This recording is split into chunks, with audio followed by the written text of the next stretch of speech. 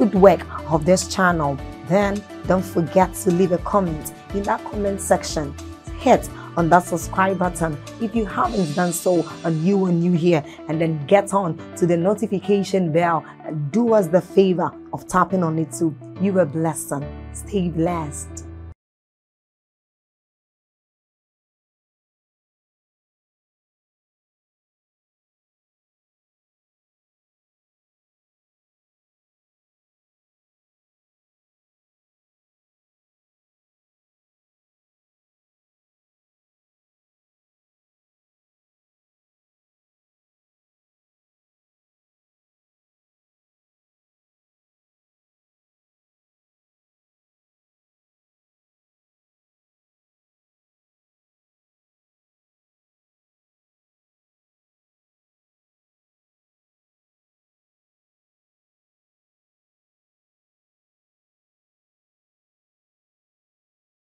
Hello, precious people of God. Trust you are doing well by the grace of God. We thank God for yet another day to spend time with Him, another day to commune with Him. I want us to take a short exercise, and that is, I want you to click on that like button to help spread this good news abroad. I want you to help us share this good news, and that YouTube will also recommend this channel, this video to others, and they will also be a blessing. Also, let's take a short reading from Job chapter 38 verses 12. It says, "Hast thou commanded the morning since thy days, and then caused the day spring to know its place?" Now this tells us of the great opportunities, of the great blessings we enjoy as children of God when we speak into our day. And so it is what we are about to do. Open your heart, be alert, prepare your spirit as we receive inspiring messages from the man of God, Apostle Joshua Selman. Also, if you are new here, hit on that subscribe button for us, and then on that notification bell. Keep sharing this message abroad. Keep sharing on Facebook. Keep sharing on YouTube to invite others to join us as we bless the world. You are a blessing. Thank you. Very powerful scripture. Now, thanks be unto God who causes us. The word causes is not I'm looking for the best way to describe it so we understand. I don't want to use the word assist. That may look very inferior, but that is the context in which this was written. The word causes is not necessarily make us do it. The word causes is like a volunteer. I ask you whether or not you need my assistance. Are we together? And if you declare that you need my assistance, then I help you. Are we together now? It's a ministry of the Holy Spirit. Thanks be to God the Holy Ghost, which causes us to triumph in Christ and makes manifest the savor of his knowledge by us. Let me tell you what this means. Through the victory that we keep commanding, he uses us to explain to the world what he has been trying to tell them about trusting him, about believing in him. So he says, I've been trying to tell you God is good. I've been to tell you God is victorious, but it looks like you need a pictorial representation. You need a dramatization of that. So I use a man and grant through that man perpetual victory, so that through his results you will understand what I've been trying to say. So God is saying, this year I don't want to talk too much. I want men to see. I've been talking, depend on me. I've been talking, I want you to prosper. I have been talking, I want to lift you. But now many people are saying, what is the difference between you and Buddha? And he says, hey Jimmy, come. I will use your life like a trophy to show men the benefit of serving him. So the message will not be an explanation. The message will be a demonstration. Something about your life will be an epistle. Are we together now? Now, thanks be unto God, which causes us always to triumph. Write this word down, triumph. Let's look at it. The word triumph is a very interesting word. I'll give you three definitions. Number one, Triumph is the condition of being victorious. The condition of being victorious. The state where a man is living perpetually in the realm of victory. It's called triumph. The condition of being victorious. Number two, triumph means significant success or noteworthy achievement. Significant success or noteworthy achievement, meaning that you do something that is striking, not something silent, striking.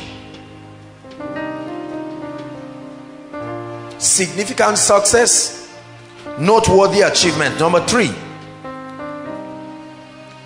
triumph is the celebration.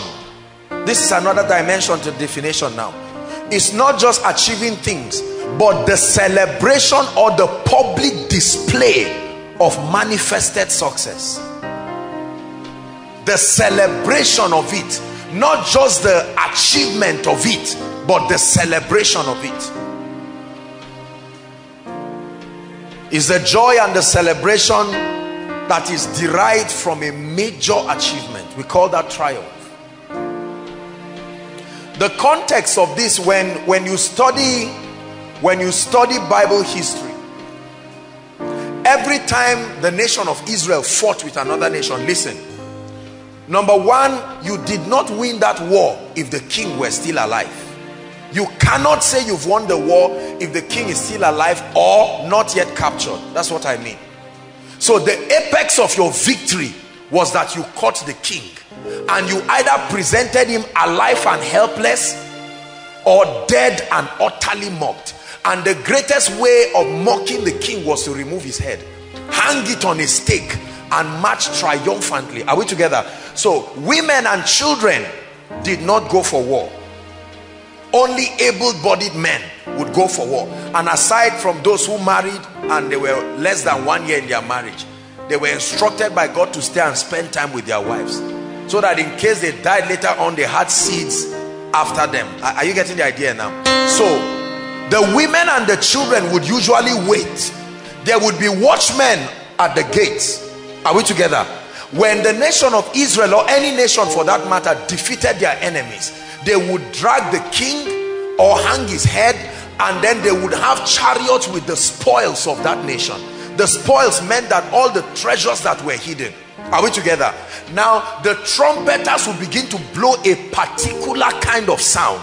Every time the watchmen had that sound, they will echo that sound to Israel. Victory is coming.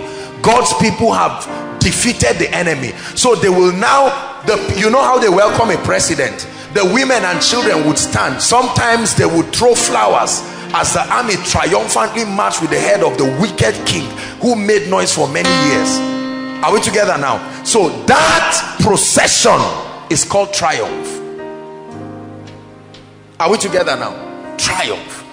So they march gallantly, and the king leading them, demonstrating the might and the honor.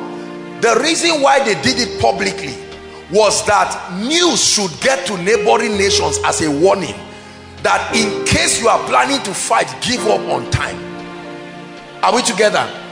So the Bible says the testimony of Jesus is the spirit of prophecy. It can reproduce itself. So when you triumph over health, prosperity starts shaking, because it's the same government. Are we together? Your procession of saying I am healthy lets the spirit of poverty know that something is wrong. I'm coming for you. This year I prophesy to you, in the name of Jesus, you will talk less and do more. Let me start by prophesying. All this too much noise making and little result, this year you will talk less and there will be mighty results. Hallelujah. You know, when you watch people want to lift weight or fight wrestling, they usually start with a lot of noise. The other person will say, look, I've been waiting for us to meet, and usually the stronger one just keeps quiet, allowing the weaker one to rant and shout and all of that. That noise is a strategy in warfare. Are we together now? The noise is supposed to invoke fear. That's why when terrorists want to bomb, they will say, we are coming to this city. So they create a panic reaction. Are we together now? That's why Goliath was the only one shouting. David didn't talk. He only spoke once, killed him, and cut his head. Look, let me tell you something. If you believe what I'm sharing tonight, if you truly believe it, your life will surprise you this year. You know, I think it was Ejimi, I think it was you last year. I was towards the end of last year. I was telling him, I said, I've been sensing in my spirit that this year, many people are going to break cycles. You know, there is a way a man is going through seasons. You are laboring in the word, but there's no manifestation yet. But there is a way you step into a season. You know that I've left this realm forever in every wise. I kept telling him that I've been perceiving, you know, I was just joking it, especially for our brothers. I was telling him, I said my people will be blessed this year. I was telling him last year, I said, no, this year people are going to push through things by the Spirit. So for me, when the word came, I jumped and I celebrated it first for myself and prayed it for the house. Triumphant processions. Triumphant processions. Triumphant processions. Are we together? When Jesus called Lazarus, he didn't come out in secret. He came out before everybody. That was a triumphant procession. Pastor Alpha said something very powerful. There is no triumph when there is no challenge standing before you. Are we together now? The idea of triumph already gives you the attitude of a warrior. Are you getting what I'm saying now? Which should already be descriptive of the character and the nature of the year. That the year will demand certain levels of warfare, certain levels of contentions. Forces of darkness you once were afraid of standing to confront. By an unveiling of strategies, you now will be equipped to go and fight them.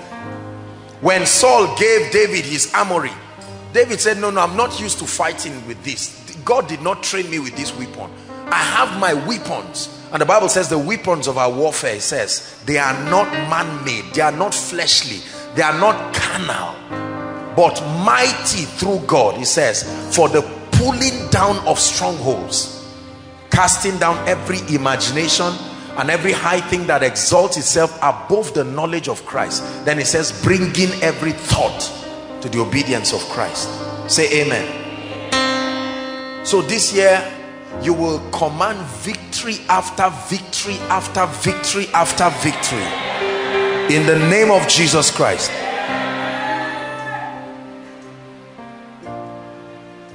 What is the basis of our confidence? You don't make boastful statements like this in the presence of situations and circumstances. I hope you know that the giants that stand before people are real. Understand this. Obstacles are real. Challenges are real. The economic turmoil that is lashing on people is real. Are we together? Poverty is real. Terrorism is real. Death is real. You see all these things plaguing the nations of the earth. So what would give a people such confidence to come out and boldly speak before the world at the beginning of a year that has been predicted using all kinds of indices that it's not a good year? Then you dare say it is your year of triumph. 1 John 5 verse 4. Let's look at 2 or 3 scriptures very quickly. What is the basis of our confidence? Why do we make all this boast when we have not even gone into the year physically? 1 John 5 verse 4. Media, please help us. It said, for whatsoever is born of God, whatsoever is what? Born of God. Whatsoever is born of God, not whosoever. Whatsoever is born of God overcometh the world.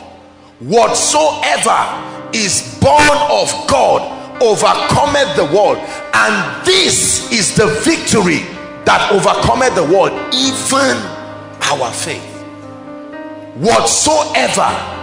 So if I am born of God, I qualify to make that boast, that even in the midst of turmoil, especially economic turmoil, I can dare to say that I will thrive, I will prosper, and I will triumph. Whatsoever is born of God. This is the first basis upon which we can make such an audacious claim. Everyone shout it, say, I am born of God. I know it sounds simple, but I'd like you to shout it. I am born of God. And so I overcome. To be born of God is a very serious thing. I know that religious people have made it look like I sat down here a few minutes before coming up, and I watched the way Ejimi was taking care of his daughter. The daughter would want to sit on his lap, the daughter would want to run around, and he would draw her. When he was coming to celebrate January, she's October, but she was part of those who cut that cake because she was born of the celebrant. Are you together now? And so while he's going, for as long as she kept identifying herself as his daughter, if another baby ran and came around, ushers would hold her and say, no, no, go back. But because she was his daughter, she had that access.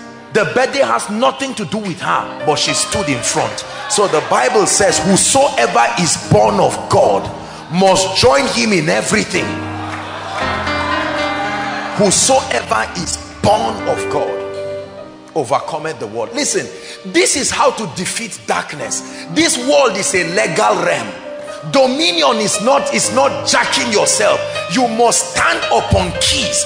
Demons listen, they are obedient. Nobody breaks ranks. The realm of the spirit is a legal system. You overcome by presenting truths. You don't overcome by wishing. When Satan came to Jesus, he said, it is written. And Satan said, I can't deny it. Both God and demons, there is a rule of engagement. The same way you fight war, and even among terrorists, they know that they are here to kill men. When they see women and children, they leave them. They respect the rule of engagement. There is a rule of engagement in the realm of the spirit. Whatsoever is born of God, if my body is born of God, it overcomes sickness. If my finances are born of God, it must overcome recession. Are we together now? If I am born of God, I must be able to overcome every charm, every enchantment. I can't stop them from gathering. I don't even know whether or not they are gathering. But one thing I know is the Bible already gave me expo, that the whole world lies in wickedness. So it is not unthinkable to imagine somebody is planning. Only God knows how many demons are planning plane crashes for me this year, car accident, maybe even after this service. I can join them in the discussion because it makes no difference to me. I am born of God. Believe me, I'm not making a boastful statement. I don't need to say avoid that talk. I'm not running away, maybe because I don't want to hear bad news. That's not what I'm saying. I'm saying it makes no difference. It's like a child saying I will beat you, and then it's, oh yeah, beat me. That's what you do with the devil. The realm of the spirit has no confusion whatsoever. It's a legal system. You don't win by mistake, and you don't lose by mistake. Everything is done through laws, intentionally. Is God helping us tonight? So the first basis of our confidence is that we are born of God. Everyone say, I'm born of God. What is the basis of our confidence? John chapter 1 verse 5. We still have a problem there. John chapter 1 verse 5. Sorry about the I'm sure that may also affect those outside. If so, please, we're sorry. I'm sure they will be back ASAP. John 1 verse 5. John chapter 1 verse 5. If you have it in your Bible, please, I'd like you to join me and read it. John 1 verse 5, popular scripture. Ready? Read. And the light shineth in darkness, and the darkness comprehended it not. My Bible says overcame it not. And the light, this is the second basis. Listen, please look up. The second basis, the platform upon which we can dare say is a year of triumph, is that we have been given an understanding from the word of God that darkness only remains darkness for as long as there is no light. Are we together now?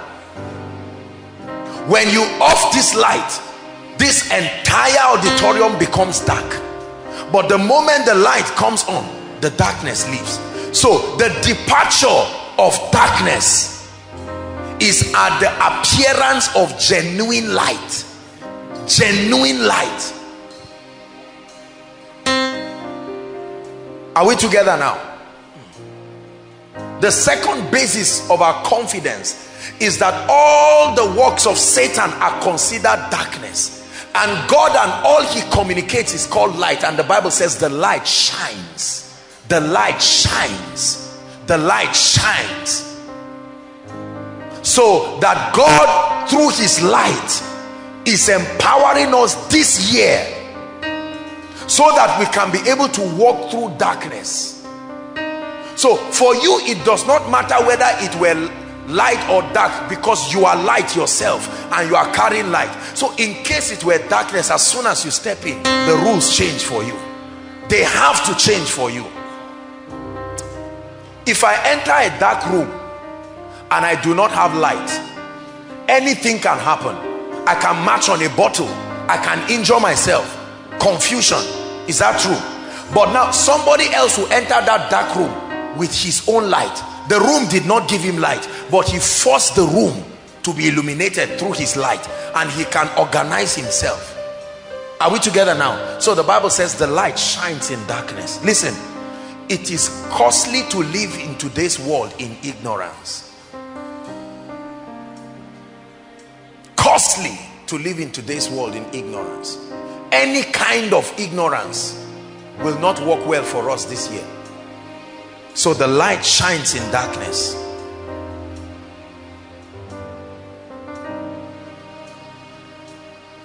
That is the basis of our victory. What should I expect this year? This year of triumph. What should I expect this year? Number one,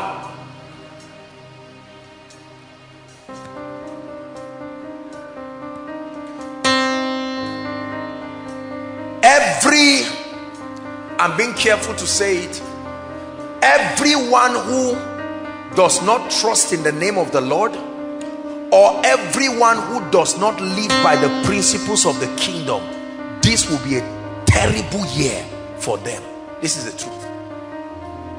I'm trying to be as nice as I can sound, but this is the mildest way of communicating it.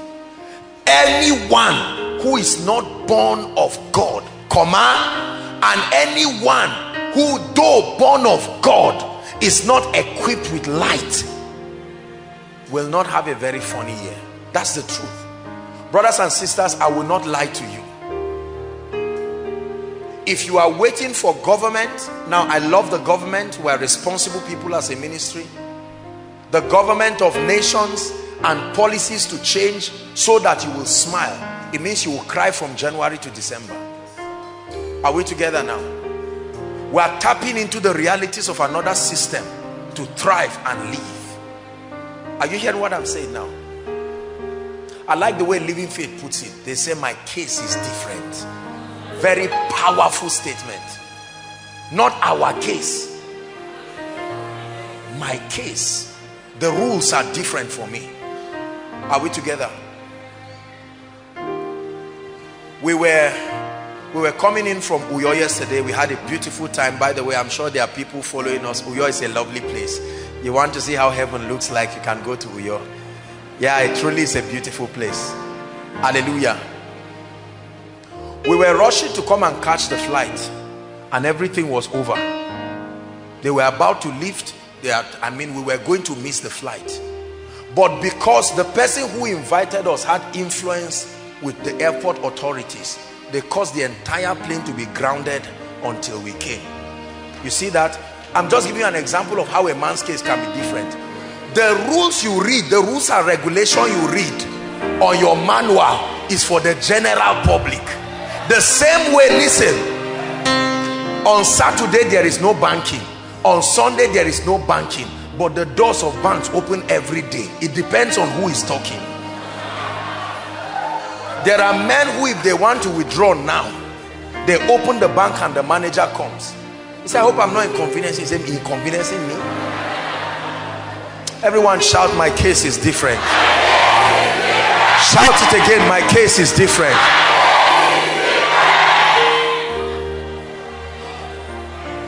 Listen, this is the year, every time you hear them say it can't be done, just know they are speaking to the general public.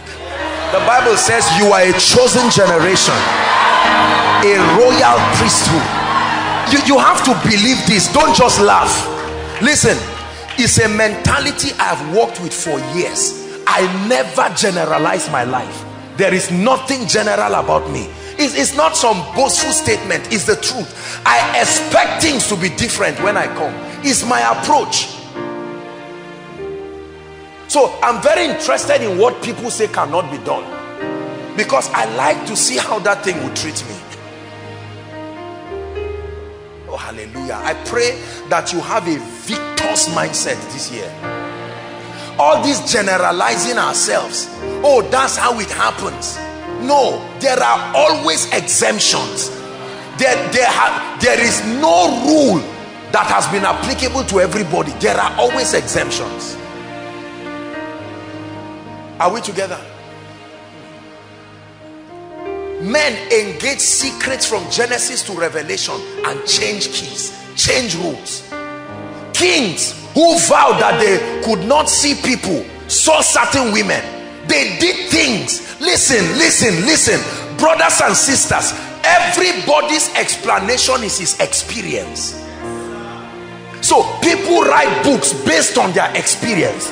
They teach based on their experience. They say in 40 years it has never happened that a young man within this and that age range becomes successful based on this GDP and A and B and C. If you get a job today receiving 40,000, by our estimate in 10 years you will now be able to build a house. When you hear those talk, honor them, but turn and say, no way. No, it's not me.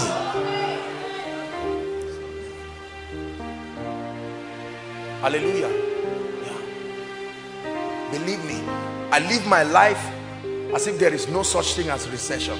I believe it by my solidarity to a nation at a corporate level, but I absolutely do not believe it.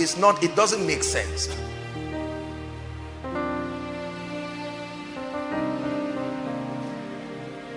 Koinonia is rising this year as if it's charm I all gave you to put in your pocket. That's how we'll rise. No. That's what I saw. God has made me a pastor over the ministry, so I know what I saw. I will sympathize with any other person who has seen differently, but the Bible says Joshua and Caleb were of another spirit. 12 spies went to spy a land. Perspective. 10 of them saw the giants, 6 fingers, 6 toes. They will shake themselves as if they are going to squeeze one another, and the 10 were seeing themselves in the midst of those hands being squeezed. Whereas Joshua and Caleb said, my God, look at abundance in this land.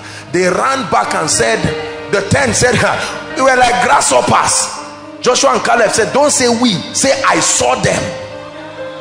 He said, let us go up at once, for we are well able. When Joshua was distributing and allocating land in the book of Joshua, Caleb came to him and said, when I was 40 years, Moses said, because of my courage you will give me this land. Now give me this mountain. Although I am 40, about 45 years older, my strength is still there. I can take on those giants. Come on now. Everybody was looking at the end of the reign of Israel. Another man was looking at an opportunity for a tax-free life and a free wife. Are we together? David came and said, look, I can't go through all this hustle. What will be done for the person who kills Goliath? They say his family will be exempted from tax. He will marry the king's daughter. That's why when he was dancing before God and his wife turned, he said, I'm dancing before God who took the kingdom from your father and gave to me.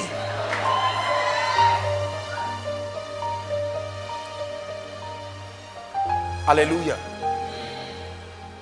Thanks be to God, who causes us always to triumph. Causes us always to triumph.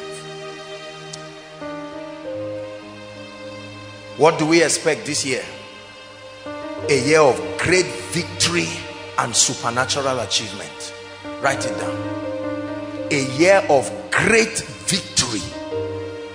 Great victory and supernatural achievement. Don't go around insulting people, but don't listen to all this nonsense you hear around. Believe me when I tell you this. It's a year of great victory and supernatural achievements. What do we expect this year? Uncommon results. Uncommon results. In every area, spiritually, financially, career-wise, uncommon results.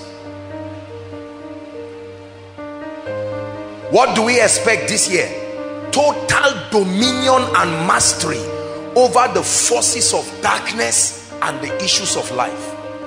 What do we expect this year? I repeat, total dominion and mastery over the forces of darkness and the issues of life. There are real issues in life. There are real forces, but that will sustain an ability to command total dominion and mastery.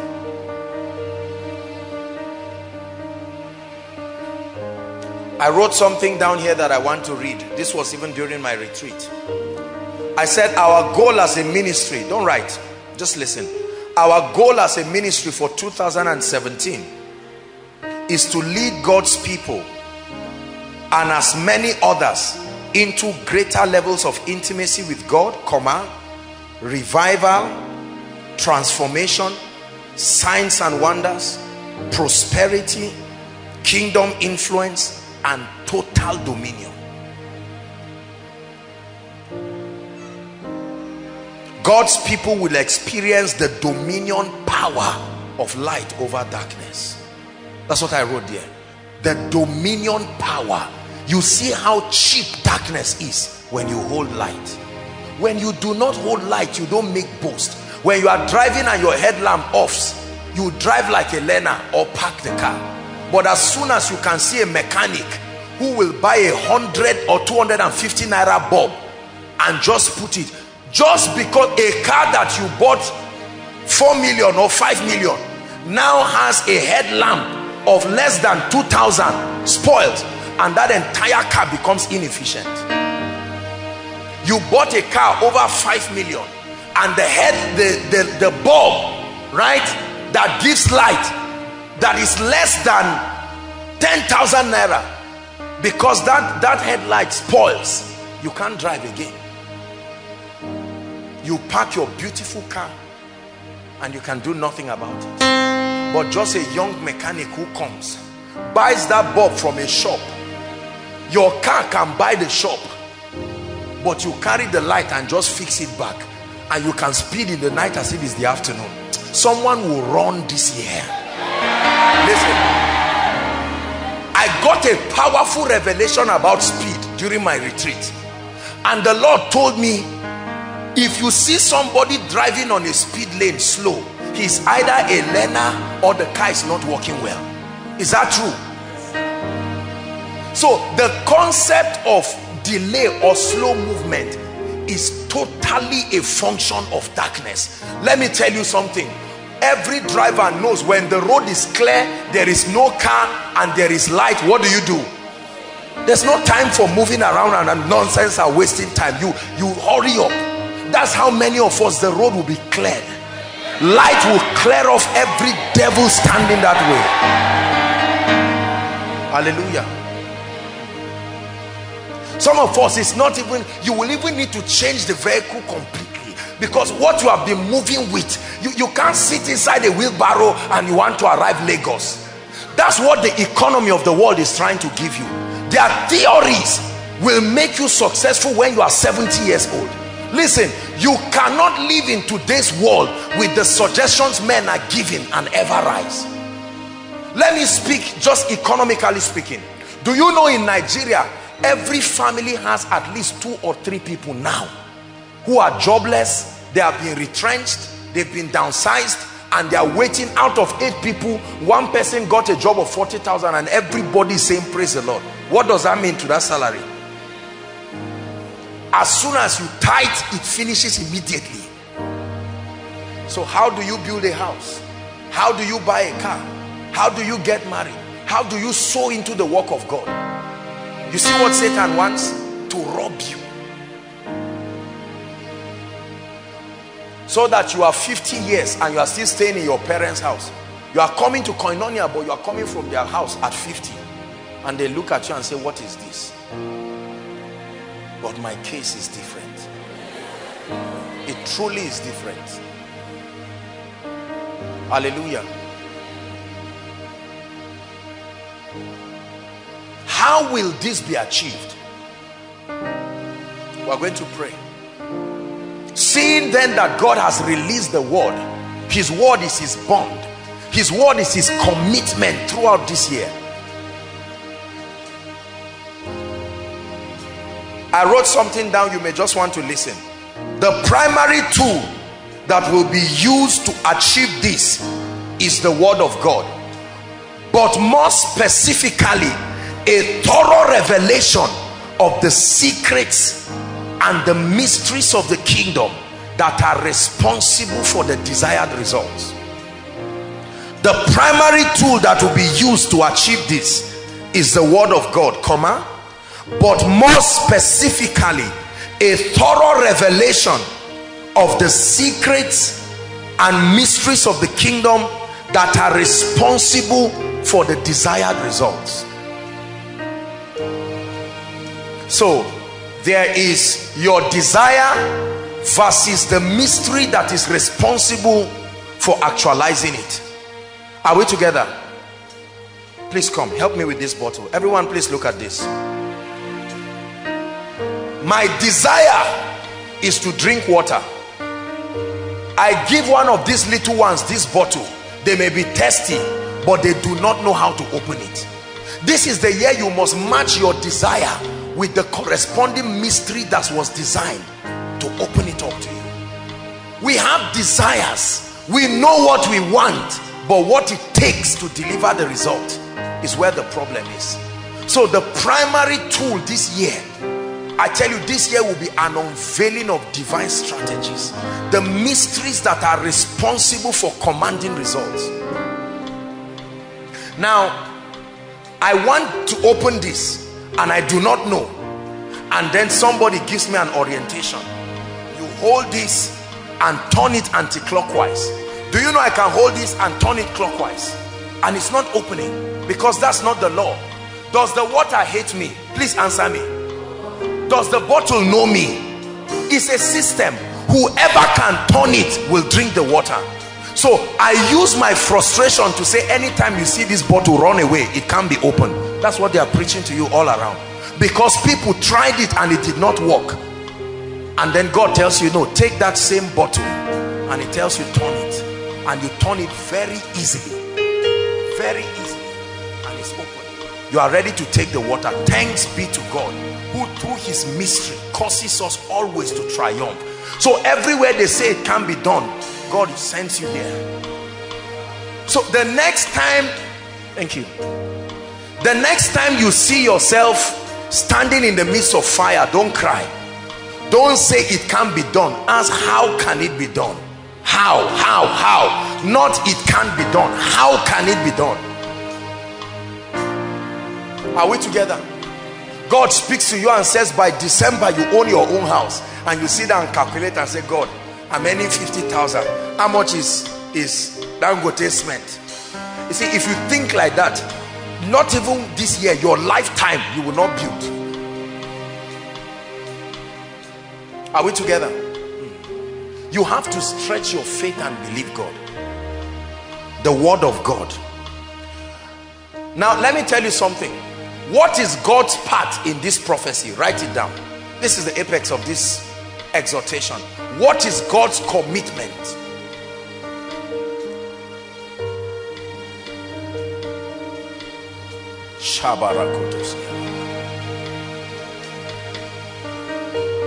Isaiah chapter 55.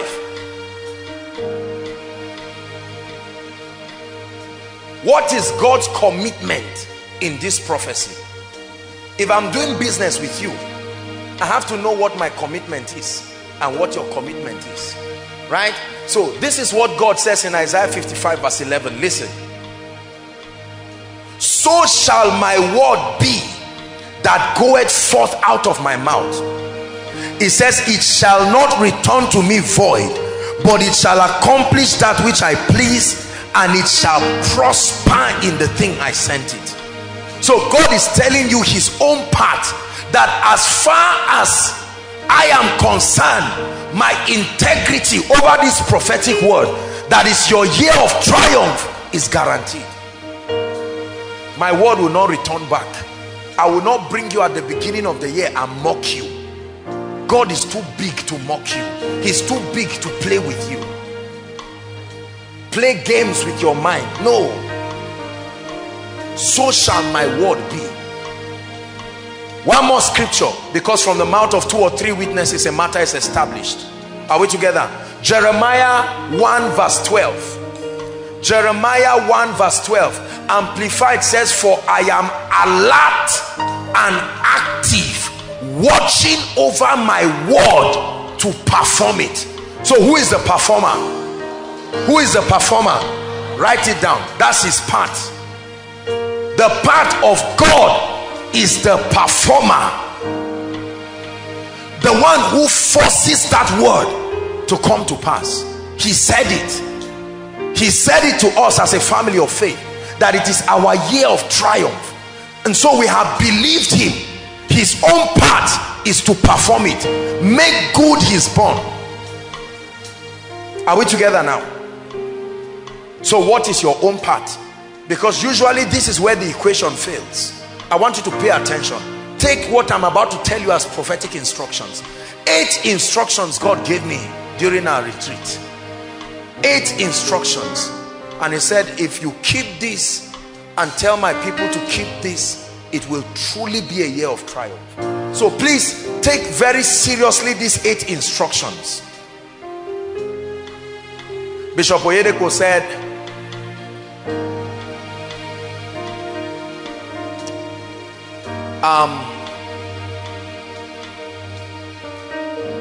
those who drive are taught by all kinds of people. You call them coaches and drivers and all of that. But those who fly planes, those who train those who fly planes, they call them instructors. You fly a plane based on instructions. There's no emotions to it. It's exact. You can time the landing of a plane with the fraction of a second. Are we together now? I can't guarantee that if I ask you to drive from here to your house, you may arrive in 10 minutes. But when you are in the air, I can time that you are landing 7:07, and 7:07 on the dot, the tire is touching the ground because of instructions. Instructions give you accuracy. Accuracy. Accuracy. Instructions doesn't leave discretion. Do this and this will happen. Don't do this and you will not suit this. Instruction number 1, what is my part? What is my part in partnership with God to make this year a year of triumph? 2 Chronicles 20:20. That's instruction number 1. Believe in the Lord and believe in his prophets. Write it down. That's the first instruction. Believe in the Lord and believe in his prophets. Those who disregard prophetic instructions will hear it bad this year. arrogant people who think when the word of God comes from a man of God, it's a word. They join all these junk journalists that write nonsense about every man of God to mean when a man of God speaks, he's just ranting. No, God has always used the instrumentality of vessels to speak his purposes to people. Believe in the Lord your God. What does it do to you? Establishment. Believe in his prophets. What does it do to you? Prosperity. So the first instruction from God, if we are to experience a year of triumph, is that we must believe in the Lord. By the way, if you are not born again here, by the time I make the altar call, please, I want you to run, because that's where it starts from. Believe in the Lord your God, so shall ye be established. Then he said, believe his prophets. To believe his prophets doesn't mean to agree with them. Take them as true. Take what they are speaking as the word from God. For as long as that word bears witness with your spirit, the Holy Ghost confirming it, then you take it and act upon it accordingly. You're going to be receiving instructions here. You're going to be receiving principles here. Be childlike. Be childlike and receive it, and you will be surprised. The kingdom is for children. He said, let the little children come to me, right? And do not forbid them, for such is the kingdom of heaven. Except you become like one of these little ones, the Bible says you cannot enter. You can't experience the kingdom. Unnecessary big manism and pride is what will cause people to weep and languish. Believe in the Lord your God, so shall ye be established. Believe in his prophets, so shall ye prosper. So this is not the year to come for koinonia. Now that does not mean you should throw your brains away. Please, let's balance it. Are you getting what I'm saying? Believing a man of God does not mean the person says remove one shoe, put it on your head and walk around. Remember, the Holy Ghost is in you. Are we together now? The Holy Ghost is in you, bearing witness with everything that is being spoken. So I say to believe a man of God with respect to his walking with God. Paul said, follow me as I follow after Christ. Meaning, if I am not following Christ, don't follow me. Are you getting the idea now? Because many people have been indoctrinated wrongly with this issue of believing prophets. They believe what they taught you about money, and you are broke because what they said was a lie. So don't just believe nonsense and say this is what I've said. Believe, provided the man has a track record of walking with God. That's what qualifies him to be able to speak with you. So that somebody does not carry, I'm saying it for the sake of the thousands online, so that one pastor does not carry this and go and harass his members and say, even Apostle Joshua Selman said this. Now all of you go and bring 10,000 naira and give me. The Bible says believe. That's not what I'm saying. That's manipulation and witchcraft. Hallelujah. You follow a man of God as he follows after Christ. So you don't just follow him blindly. You check in front of him to see who he's following. If he's following another strange spirit, you turn around. Are we together? Instruction number 2. This is my notebook for the retreat. I came with it directly so that I'll read it, because it came with fire from the throne, and it's good to read it as it came. Number 2, the second instruction, the second key, your own role is that you must cultivate a passion to thoroughly understand the principles of the kingdom. You must cultivate a passion for understanding, an appetite for understanding. Fight your areas of ignorance like a cancer this year. No assumptions. No assumptions. Every gray area in your life, deal with it ruthlessly. I'm not getting this thing. For 5 years I've been acting like I know it. I sit down at the feet of the master and I learn how this thing works.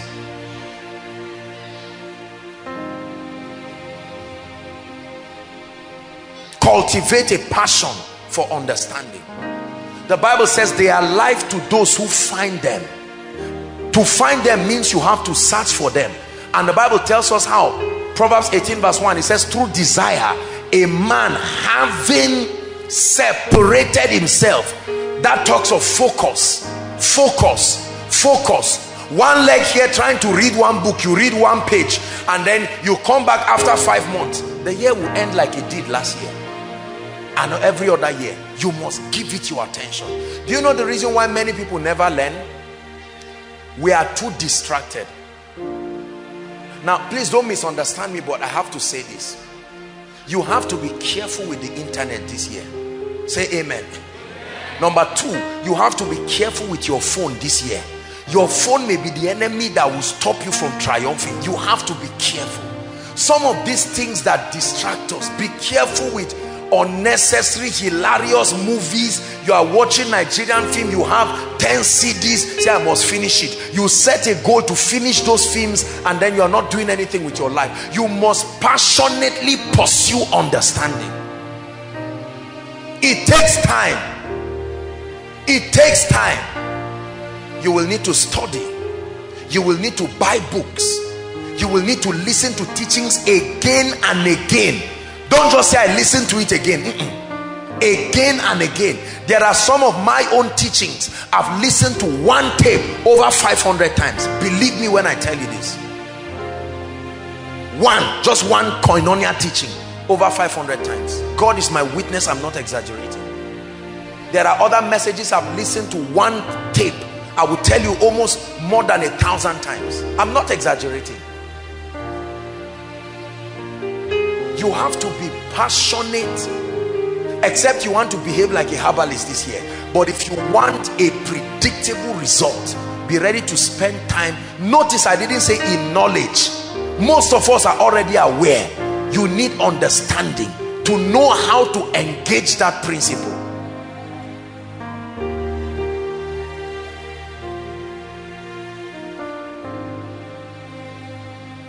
Is God helping us? Instruction number 3, let's hurry up. What is your part? Number 3, you must be willing to be obedient and consistent. Write it down. The third key God gave me for myself and for us. 2 scriptures please. Deuteronomy 28 verse 1 and 2. And then James 1:25. Deuteronomy 28 verse 1 and 2, and then James 1:25. The willingness to obey, and to obey consistently. You don't tithe in January and then the next time you come in October, you don't get results that way. You don't pray today and then sometime in May you just say, let me go for prayer band meeting. That's when you remember that you have not been praying. There must be consistency.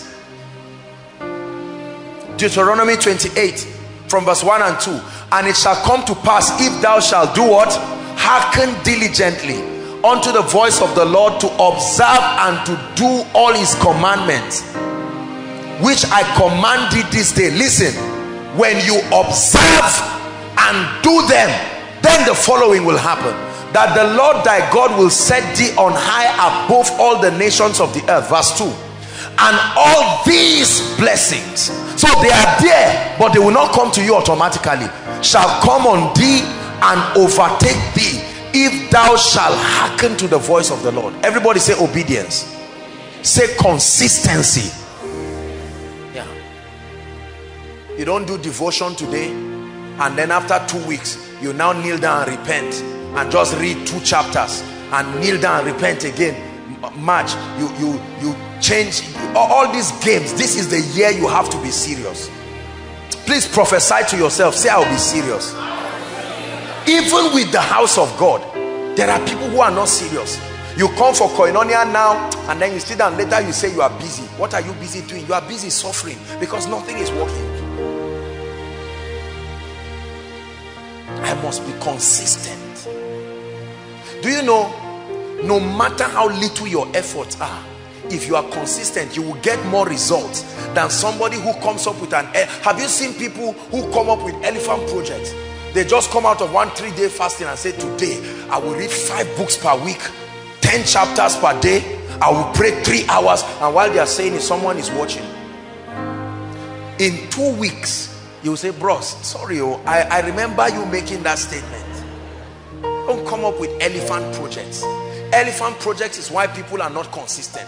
Like now, most of you had retreat from December to now. The fire is still hot. So you are making statements that don't make sense. God is saying, calm down. I say, God, just allow me or leave me run the way I want to run. And you won't even reach February. This year, I must pay the school fees of 10 students. God is saying, be careful. Just start. You say, God, leave me. It's my heart. Now, the third person is already asking you and you are saying, please don't talk to me. Listen, I want to show you why people are not consistent. They are not consistent because they don't set goals that are reasonable. I'm going to be saving 100,000 per month. Apostle has said we should save. How much is your salary? Your salary is 30,000. How are you going to save 100,000? Are you a thief? You see, it's not realistic. I'm not saying don't plan, but you have to take sensible steps. It's like a Jimmy's child saying, I must drive. Now, that's an ambitious goal, but it's not realistic. So please go back and edit your plans to be reasonable and invite the Holy Spirit to help you. This year, I must be a millionaire in dollars. Respect money and plan well. Don't be a fool and do stupid things. You know, I'm saying this as a warning. I'm speaking to so many people. You have to be wise. I'm showing you why, number one, we are not obedient. Because you will be frustrated. You will even tithe again. Take your growth in sensible, logical steps. Lord, I will obey you. I can dedicate 1 hour praying and I'll give my heart to it. The day God grants me grace, I will use that whole day to stretch. Don't say me and 8 hours. Lord, if I don't pray 8 hours, kill me. That's what you said during your retreat. You would have been dead from 2nd of January. Because the only time you prayed 8 hours was your retreat. You have not even prayed 1 hour since that time. Don't make foolish statements emotionally. Are you getting my point now? Be careful. Lord, if I miss Koinonia one day this year, break my leg. We say all kinds of things that don't make sense. Of course, God is merciful, so he just looks at us like a child talking to the father. But you have to be wise. That's why people cannot obey. They yoke themselves with instructions that are too hard to obey at the moment. I must give Apostle a seed every Friday, a Jimmy a seed every Friday, my HOD a seed every Friday. Lord, that's my covenant with you. Be careful. God didn't ask you. You will get there one day, but your salary is 5,000. How do you do that?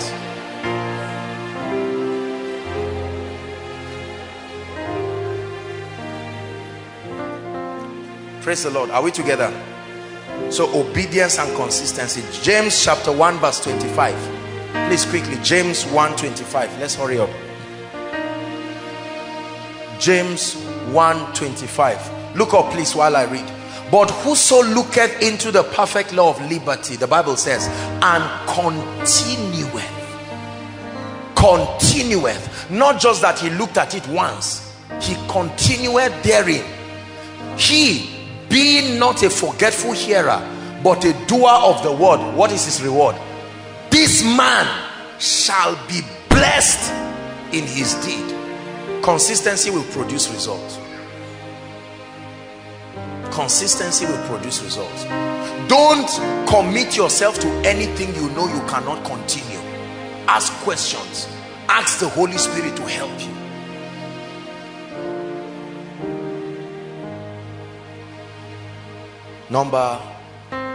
Instruction number 4. You must maintain a robust prayer life. Write it down. A robust prayer life. A healthy, fiery prayer life. The Bible says, and the fire upon the altar, it shall burn day and night. Listen, this is a year when there are forces of darkness. The arsenals of hell are out to eat and spew out anybody it can find. There's no room for carelessness. Are we together now? Why do we need to pray? To maintain our relationship and have contact with God. Why do we need to pray? To maintain our discernment. Why do we need to pray? to command things to be. Why do we need to pray? To challenge the forces that be to give way. You must pray. There are wicked spirits. You can only imagine how many devils of darkness plan to destabilize Koinonia, destabilize our lives, to make sure that people don't come, to misrepresent us. You've got to pray. Listen, let me tell you something. If you're a pastor here, let me teach you a very big secret. I thank God for Koinonia. Koinonia has a robust prayer department. Many of you are part of it, and I thank God for the leaders, great guys, and so many people. This is a ministry of prayer. There are prayer giants here, but nobody's prayer for me can substitute for my personal prayer life. Are you hearing what I'm saying? There are many lazy pastors. I'm challenging us. There are many lazy church members. I know they will pray for me. Where are you going? Koinonia prayer band. Oh, please pray for us. So you see, that attitude this year will not go well, because there are instructions you must hear by yourself. Nobody can hear it for you. There are many lazy men of God who don't pray. They say we have prayer warriors praying for me all around. Some of you even sow seeds to the men praying and say, please, this is just a small seed to buy orange juice while you pray. It will not substitute your spiritual laziness. History is full of men who did not pray and the fatal disaster that happened to them. Let me tell you, anything that affects your prayer life has truly destroyed you. Not will destroy you. If at this point you are listening to me, your prayer altar is dead, you don't need a word of knowledge. You are under attack. Just know it. Not from God, from hell. I don't care what the excuse is. You don't forget to eat. You don't forget to bath. You don't forget to dress. There's nobody working for the government who says, I forgot that I'm supposed to go to work today. Because every time you are tired, you remember salary. Are we together now? This prayerlessness and spiritual laziness, and say, I'm not into all this, I'm not the ministry type. Me, I'm not the ministry type. You must be the ministry type this year, because victory is for ministry people. If you are not in ministry this year, forget about victory. Please take what I'm saying seriously. Say, I receive grace. Say it inside and outside. I receive grace to be on fire in the place of prayer. You have to create times. Listen, I know we are all busy, don't get me wrong. I'm a very busy person. There are many people here who are working. Some are students. There are people all around. If you are waiting until it's comfortable, you will never be consistent. You understand your life. Come up with a program. I'm a night person. I'm like a dog in the night, because my daytime is busy. People will not even allow me concentrate. I can't tell you I'll pray effectively in the day. So the night time, when unbelief has reduced in the earth, people are sleeping. All the people who cause unbelief to fly like magnetic waves are sleeping. That's when we settle things. We make things be. That's good for me. There are others, the nature of your job, if you pray like that, you will be sick. So you won't say apostle is doing it and you do it like that. There are others, what you just need is to just make sufficient contact for the day, and then one day that you have a leave, maybe in a week, you can use that day and just settle and catch up for the week. Are we together? If you don't create a system, you will not pray. Most of us here, you can spare some time in the night, except you are lazy. You were praying in the night when you entered relationship. That prayer time now became lone time. Be careful, God is watching. You have to balance that thing and tell the brother and say, brother, I love you. But you see, from this to this is a time for prayer. We can readjust it, but you can't just say, even God knows that we're in love. Be careful. Demons don't know you are in love. And that's where the issue is. Because these are the little things. Please don't just laugh. Listen carefully. Most of us, our night times are for recreation, which is okay. Those of us in relationships, you are catching up time, discussing, which is wonderful. I encourage it. But I encourage it only if your prayer life will not suffer. If you are in love at the expense of your prayer life, you are dying.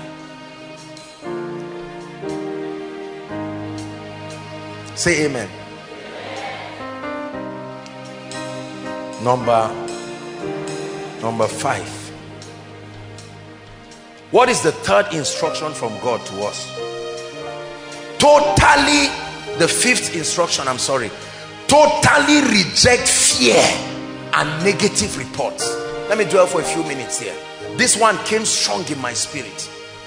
The 5th instruction to see the outstretched arm of God this year: you must totally reject fear / negative reports. Media, 3 scriptures, please give it to us quickly. Isaiah 8 verse 12. Of course, you know already that fear is a spirit. Don't turn there, just write it. 2 Timothy 1 verse 7 says, for God has not given us the spirit of fear. 2 Timothy 1 verse 7. For God has not given us the spirit of fear, but the spirit of love, power, and what? Fear is a spirit. You must challenge it. Do you know, I'm not against watching CNN, BBC, and all the stations and reading the newspapers and all of that. But you have to be careful. Are we together now? Any report that violates your convictions, you can read it just for entertainment, but do not absorb it and add it to your convictions and start acting. Statistics have been released already that predict a lot of things. The economic health of nations predicts that this and that is happening.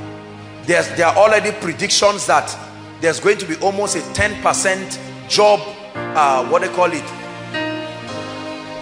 downsizing. Thank you. By the time you hear that one now, you are afraid, because they just employed you.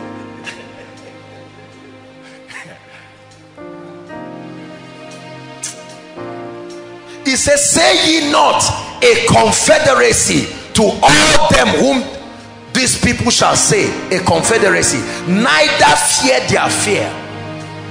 That means don't say what they are saying. They are saying recession. Don't join them to say recession. Don't fight them. Let me give you a balance. Don't go to the office and when they say there's recession, you stand up and say, look, in this board meeting there is no recession. They will fire you. That's not what I mean. But I'm saying you don't accept that as a, no, it's not a prophetic word for you. Say, I reject it. There's no recession in my life. Say it again, I reject it. There's no recession in my life. Are we together? The Bible says, neither fear their fears. Listen, there are only about 4 or 5 fears that plague people. Number 1, the greatest, is the fear of death. Number 2 is the fear of failure. Are we together now? The fear of death, the fear of failure. Really, what else? Number 3, the fear of disappointment. Disappointment, purposes disappointed, and all kinds of things. These are some of the fears that we have around. Our fears are finite. You can look at them and know that I can conquer them. The fear of death. How am I sure? Now that you watch on BBC and CNN, people are in a bus, a luxurious bus traveling. Someone sits down there, you hear about the foolish boy, that testimony that somebody gave where someone wanted to snuff gun grenade. Look, this year you must behave well. Praise God. The things I used to snuff,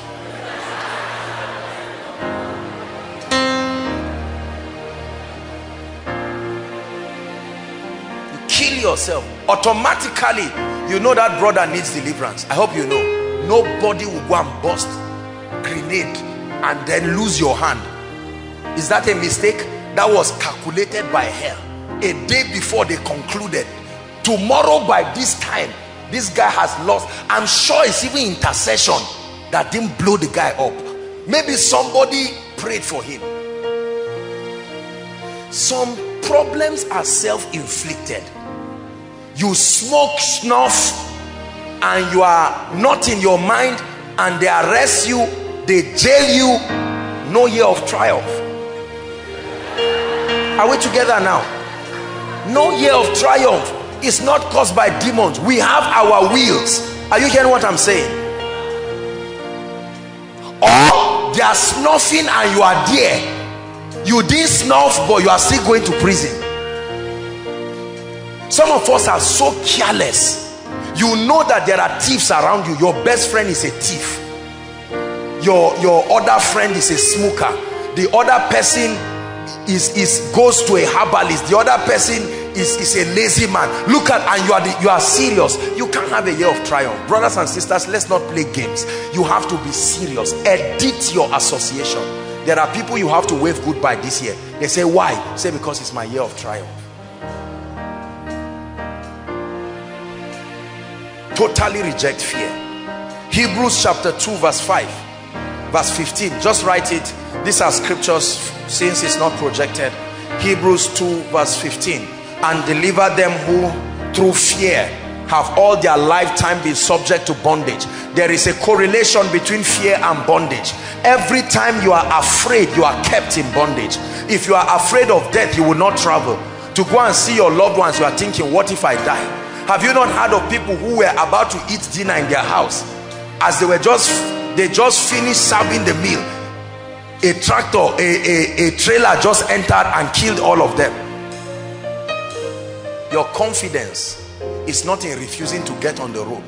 Your confidence is in the name of the Lord. I shall not die, but live and declare, the Bible says, right? I set before you life and death, blessing and cursing. Choose life. I've chosen life. That's why I don't smoke. It's not just I chose life. I've chosen life. That's why I don't drink. Hello, I must say it. You drink, you have chosen death. You smoke, snuff, and I don't care what it is. E-cigarette, real one, you are dying. And another angle, let me come in with another dimension. Gluttony is also on your way to death. Let me balance it. Are we together? Excessive food does something to your spirit, man. I'm not saying starve yourself, don't get me wrong. Excessive food, there is no champion I know who is a master at eating. Go and search history. No champion I know. You are temperate in all things. Balance yourself. Don't eat things that cause trouble in your body. Many people have eaten their ways to their grave. They call it prosperity. You buy two whole chickens, only you. Add malt, add vigil, add yogurt, add chips, and you eat it and say, look, when I was poor, I suffered. Now that I'm rich, you are not enjoying. Choose life. Prophesy to yourself, say, I choose life. I'm not saying don't eat. They serve you a chicken, eat well, but be temperate. Be temperate. And do you know, Ejimi, the Lord shared with me a revelation during my retreat. Do you know why many people get sick from food? Because we are disobeying what the Bible says. He who does not walk is an advice. It's an advice. It's not a warning.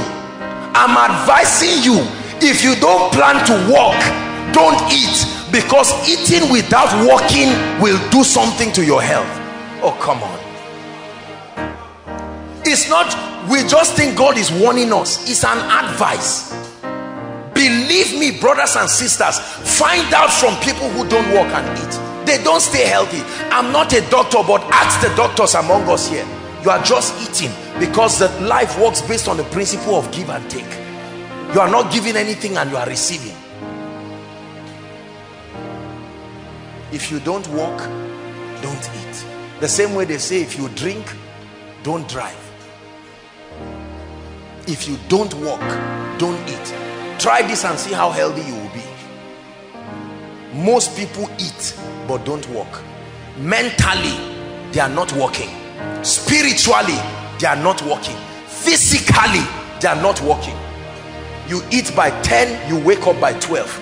You know what you are doing? You are dying. Great leaders are healthy people. Very healthy people, because leadership makes you very diligent. Great leaders are healthy people, alive and agile. You see someone in his 30s, mid 40s or 50s, and you see him breaking down. He wants to call you, he's raising his hand as if he's sick. Food brought that kind of thing. You have been eating and you have not been working. Do you know, I studied this thing I'm telling you. I took out time to study it. A professional doctor, a dietitian, was talking about all of these things. People walk and don't eat. I mean, they walk, they eat, and they don't walk. Say, I will walk. And that revelation came from the fact that Jesus has done everything. So we should not do everything. That is true. But you must understand in what context. It doesn't mean you lazy around and move around. No, sir. No, sir. No, sir. Jesus did not die to produce lazy people. Jesus himself said, I must walk the works of him that sent me. You will never become great in life being lazy. I'm talking about fear, but I'm saying these are some of the things that sabotage our lives and keep us in fear. You are now afraid of your health. Oh, what if they say I am this? Do you know, if you just obey the Bible, you don't need to fear death. Do you know why God created fasting? Even medically speaking, people who fast periodically are healthy. Your body needs to take a break from all these things you are just junking in. You buy a crate of minerals and finish it in 3 days. No, you fast. If you have no spiritual reason to fast, I tell you, I don't mean fast like don't eat. You can just take a day and say, I'm just on fruits, just to make my body feel healthy. We have been trained to feel when you eat so much you are rich. No. No one will die here this year. In the name of Jesus Christ. And none of you will kill yourselves this year. In the name of Jesus Christ. Let's hurry up. We're almost there. Instruction number 6. The 6th instruction to experience a year of triumph is be patient but persistent. Write it down. The year of triumph is for those who will be patient. Impatient people will hear it this year. You must be patient. Hebrews 6:15, Galatians 6:9. Please, quickly.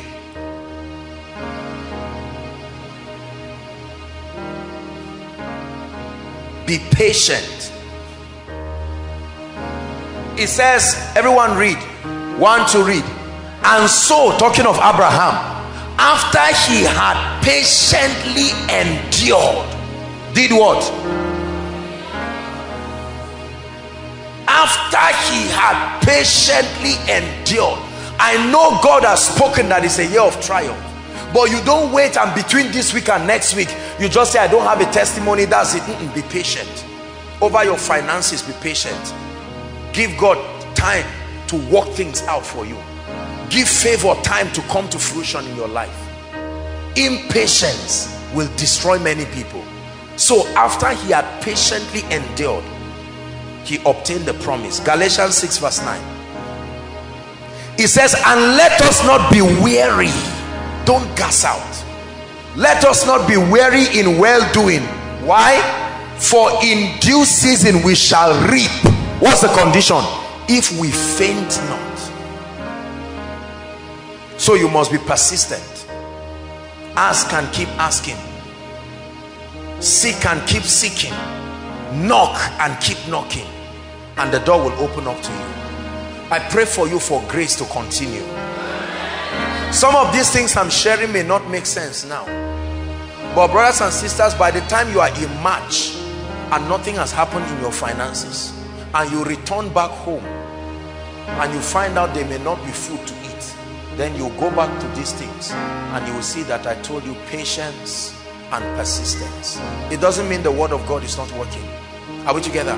By the time all of a sudden you find out that you're beginning to have abdominal pain, and they now give you a report you don't like, and say, but I thought God said it's my year of triumph. Patience. By the time you come for January miracle service and then nothing happens right away. Patience. Most people don't give God a chance to manifest himself in their lives. We give up on God too easily.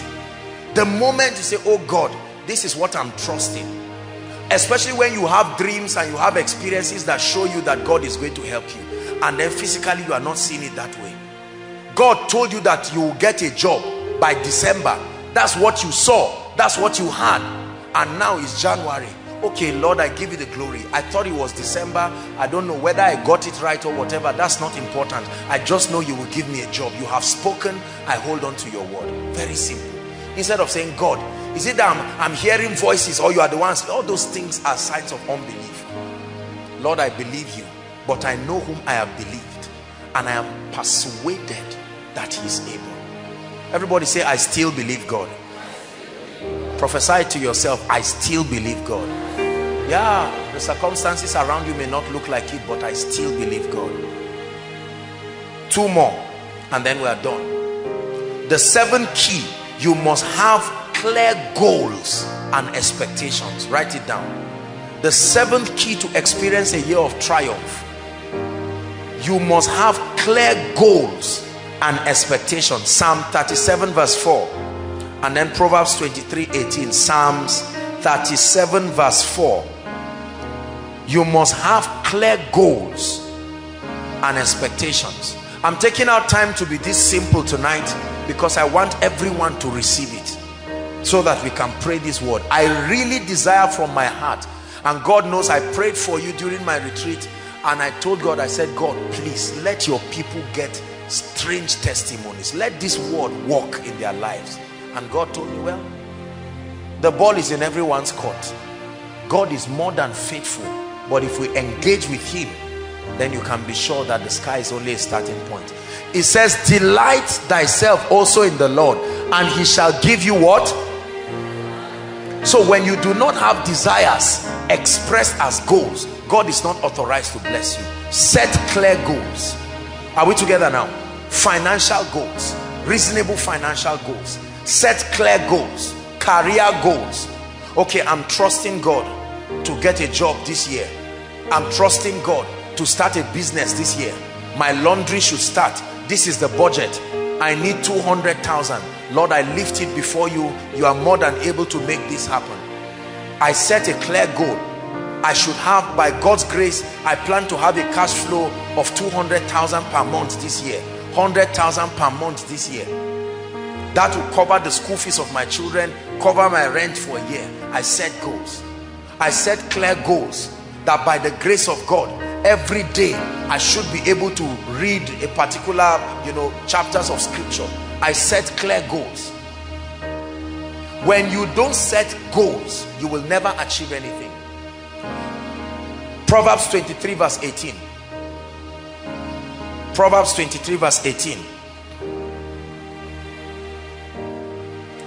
It says, for surely there is an end, and thine expectation shall not be cut off.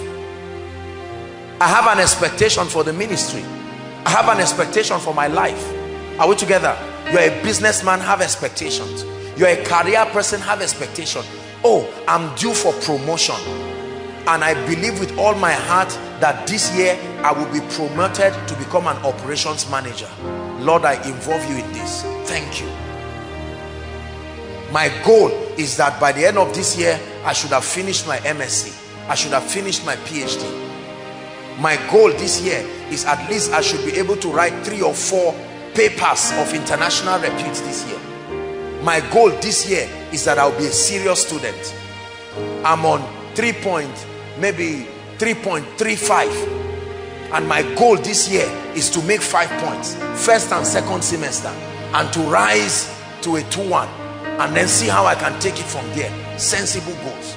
My goal, maritally speaking, is to get married or to be a good wife.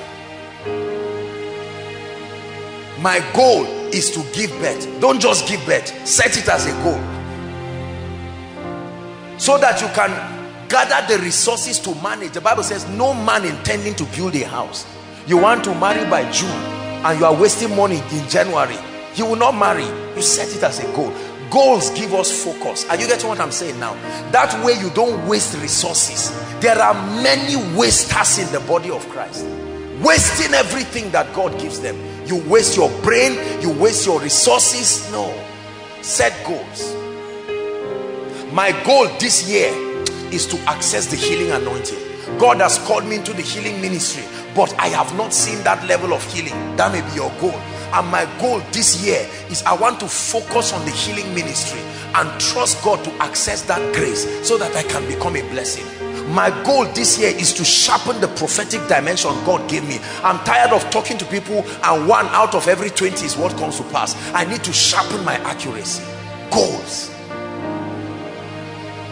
My goal this year, I'm tired of being broke. At least, even if I don't become a millionaire this year, let me understand the laws of wealth and abundance. My goal this year in preparation for marriage is to study on motherhood, study on wifehood. I want to be an award-winning woman. My goal this year is not to be a foolish man. I've been a foolish man for many years, but now I want to calm down and understand what it means to be responsible.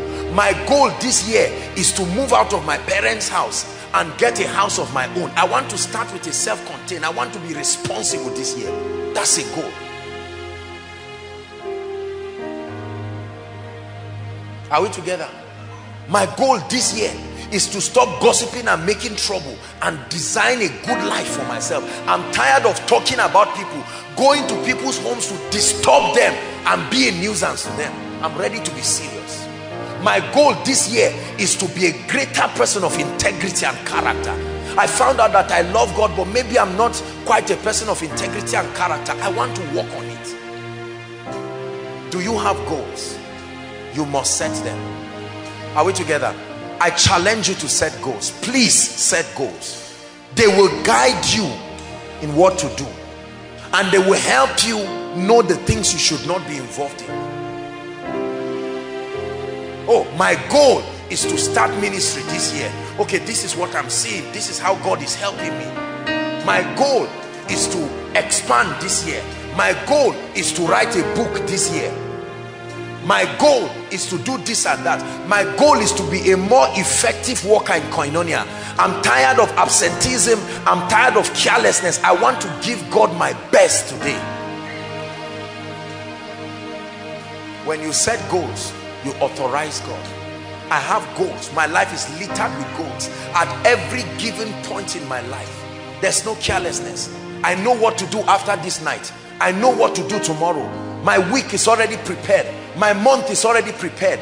The year is already prepared. I'm not sitting down wishing. Of course, you will adjust the goals eventually, but you must have a skeletal description. So nobody just comes and says, wow, I want to come and waste your time. Have goals. And finally, the last point, Psalm 23 verse 5. You must walk conscious of the anointing. Oh yes. Oh yes. Triumph. You can't rule out the anointing. Psalm 23 verse 5. Walk conscious of the anointing. It's projected. Thou preparest a table before me in the presence of my enemies. It says, thou anointest my head with oil and my cup overflows. There is a relationship between the oil on your head and the cup on your hands. There is a relationship between the results you get on your life and the unction and the grace that is upon you. Hallelujah. This is not the year to ignore the anointing. I know that as a ministry we honor the place of the anointing and the ministry of the Holy Spirit, but in a greater way. Listen, there are some of us who we think the anointing is just for falling down and coughing out things. No, sir. The anointing is God's ability. It's his help in your life. Are we together now? If you are trying to climb a staircase and then it's not working and I hold your hands, I have assisted you. The anointing is God's assistance in your life to multiply your results, and in many cases to even produce it in the first way. The anointing multiplies your result by a factor that you cannot even consider. I expect the anointing to work over my life this year. I expect the anointing to work in the ministry, in every area. Expect the anointing to work in your business. Expect the anointing to work in your family. Don't sit down and expect life to be casual. Don't draw your graph arithmetically. Draw it spiritually. In the realm of the spirit, 2 plus 2 is not 4. It depends on what God adds to the equation. 2 plus 2 can be 1,000. God can complete the rest. That's what his grace is all about. So don't walk as if you are alone. Listen, he said, for with God, without God, many things are impossible. But with God, I told God during my retreat, I said, Lord, I want to walk with you like never before. I believe that if I walk with you, my life will be episodes of signs and wonders. Brothers and sisters, what you see us enjoy as a ministry, among many things, is the lavish benefit of the anointing of the Holy Spirit. When the anointing is upon your life, you will command unending results. Unending results. The things God has done in my life already from January till now are almost enough. If he never does anything throughout this year again, I'm grateful. Expect favor to walk. There is an anointing. Expect favor to walk, brothers and sisters. Expect the healing anointing to walk in your life. Expect the mantle of honor to walk in your life. Are you hearing what I'm saying now? Believe in the anointing. Many people ignore the anointing because we think it's not necessary. Don't get into that kind of business. I believe in the anointing. Acts chapter 10 verse 38 says how God anointed Jesus. Even Jesus had to be anointed to be effective. How God anointed Jesus of Nazareth. The crowds that come to this ministry, the thousands that follow from all the nations of the world, is the anointing. How much publicity can you do? Is the anointing. Are we together?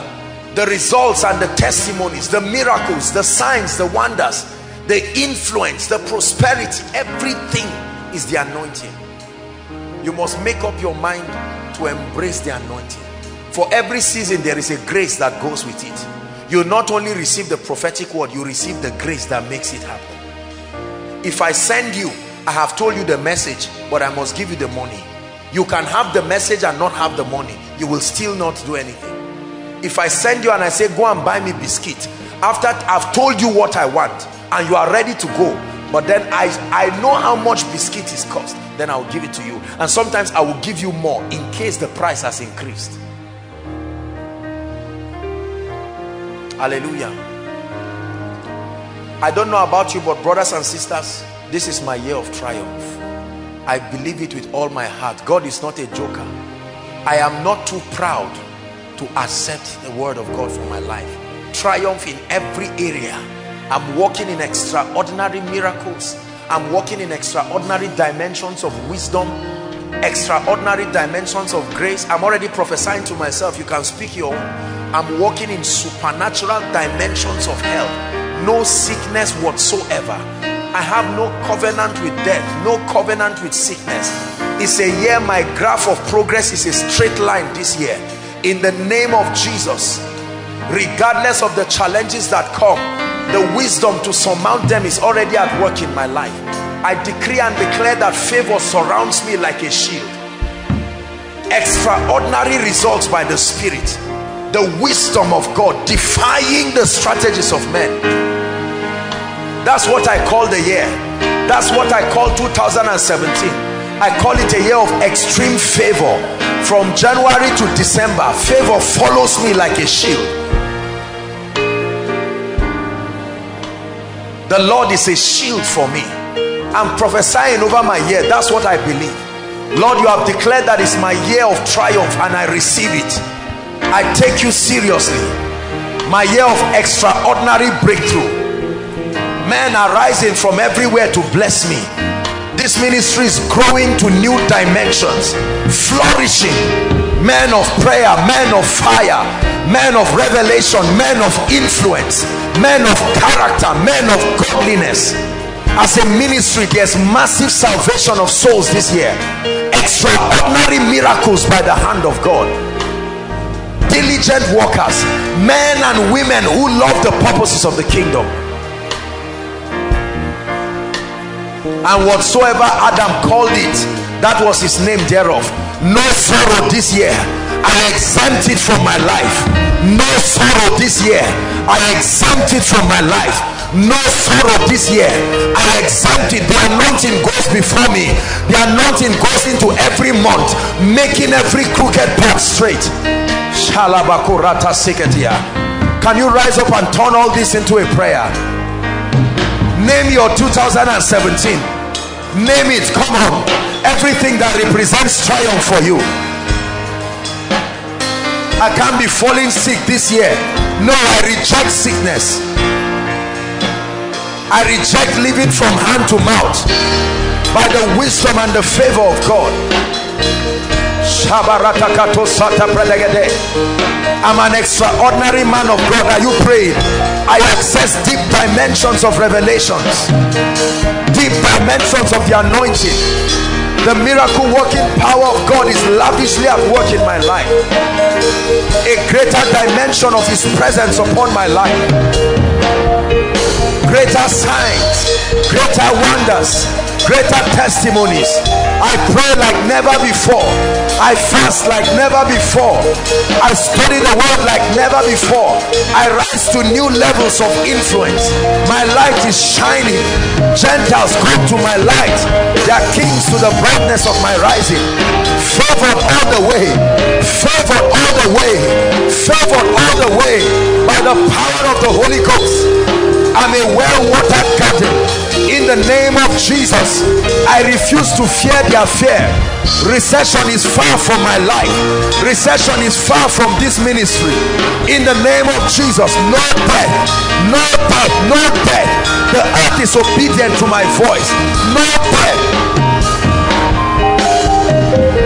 I rise above every enchantment. I rise above every witchcraft. I rise above every necromancy, the activity of the dark world. Immune to their curses, immune to their spells.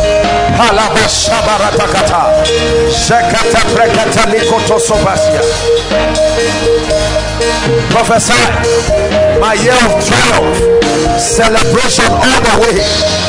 This is a year that I serve God like never before. This is a year that I give to the kingdom like never before. I'm a kingdom financier. In the name of Jesus, the floodgates of heaven are open over me. This is a year of strange visions, strange encounters with the Holy Ghost.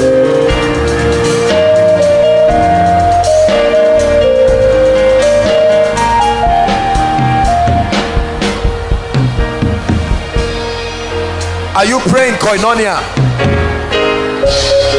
You're declaring over your year.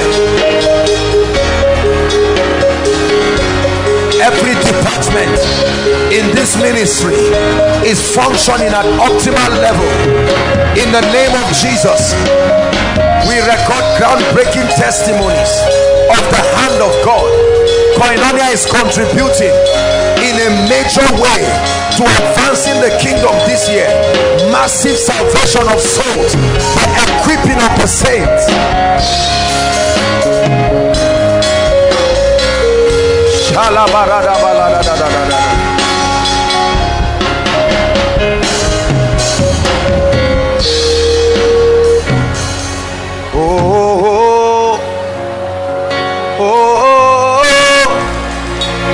Victory belongs to Jesus.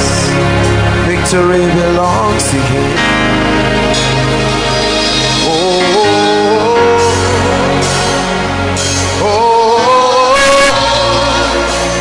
Victory belongs to Jesus.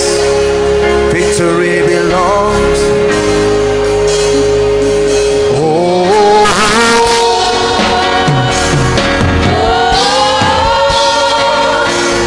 Victory belongs to Jesus. Hallelujah. I'd like you to pray and say, the sound of mourning and regret will never be heard in my tent this year. Lift your voice and pray. The sound of mourning, the sound of regret, financial woes, family woes, failure, never part of my life this year. Please take it seriously. You are creating your reality. You are creating your reality.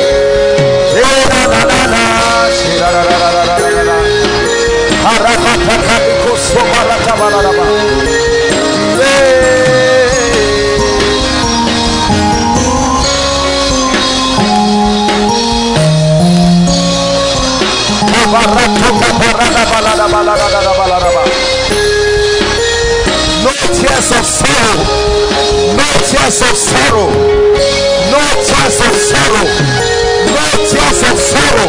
I stop it in advance. I stop it in advance. No tears of regret. I stop it in advance. No tears of sorrow. I stop it in advance.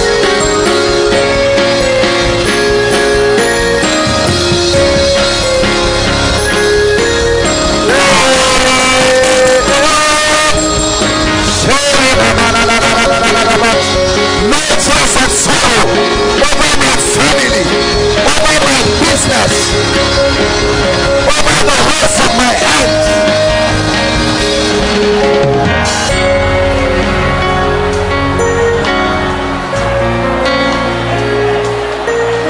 Hallelujah. Hallelujah.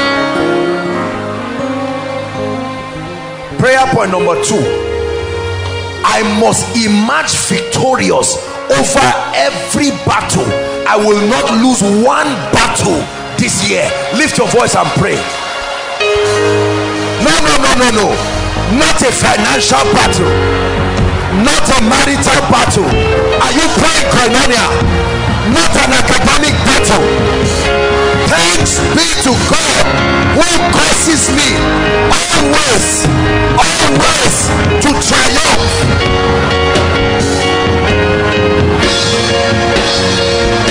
Are you praying? There shall be no losses. There shall be no losses. There shall be no losses. Thanks be to God who causes me always, who causes me financially, who causes me spiritually, who causes me in ministry to triumph.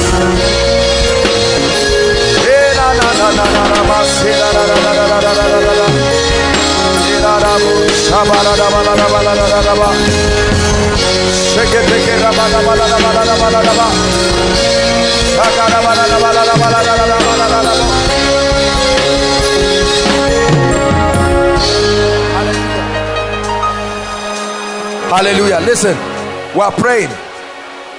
Listen, times of triumph. Listen, times of triumph are also times when war must end, because a victor must be there. Are we together? There are many of us who have been dragging with too many things. Today is as if you are the winner, tomorrow as if it defeated you. You are going to prophesy, this must be my year of completion. A victor must emerge over this issue. Lift your voice and pray. Supernatural completion over that sickness. I can't be healthy today and sick tomorrow. My year of completion over that project. My year of completion over my family. My year of completion. The hand of Zerubbabel, the hand of Zerubbabel that began this work, that same hand must complete it. Is my year of completion.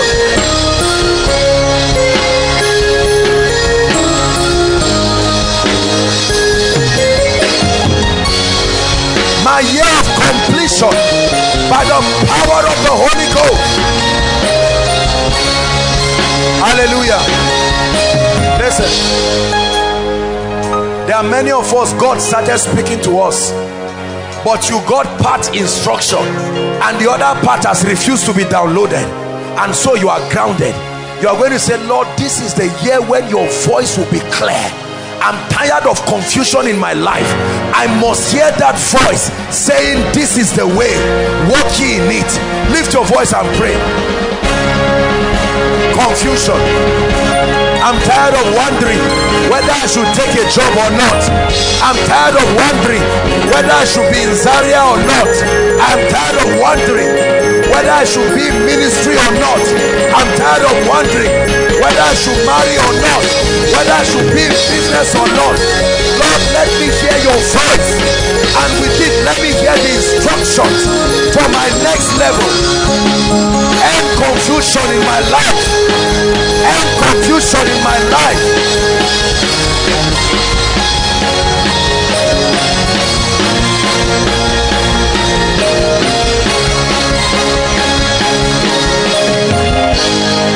Hallelujah.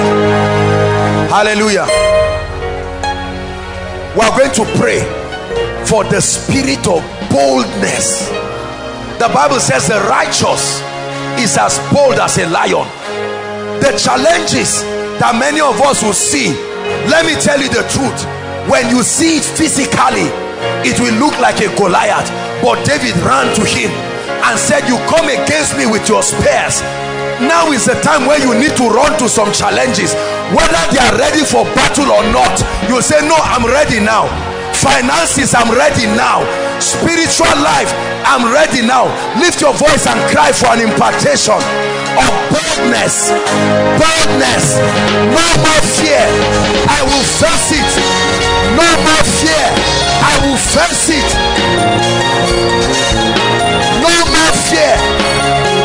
I will face that business and triumph. No more fear. I will face this issue of joblessness and conquer it.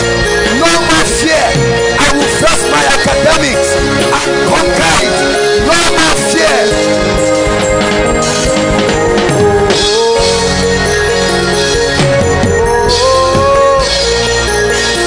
Victory belongs to Jesus.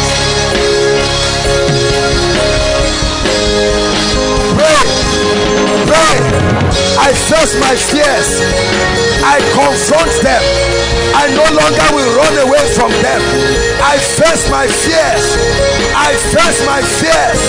I face my fears. It's my year of triumph.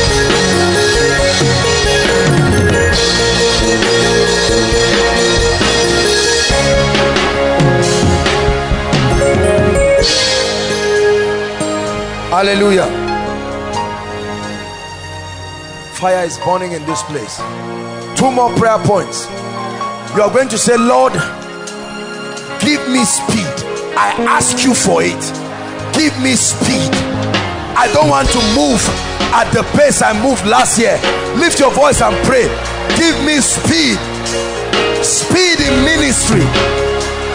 Speed in my spiritual life. Give me speed. The result of 10 years, let me produce it this year. The result of 10 years, let me produce it this year. Give me supernatural speed.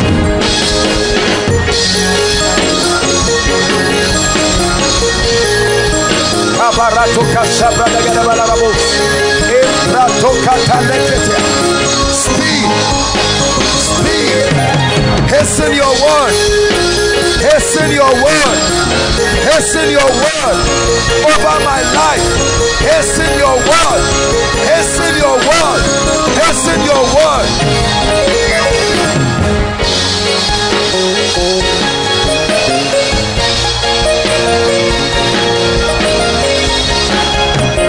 Hallelujah.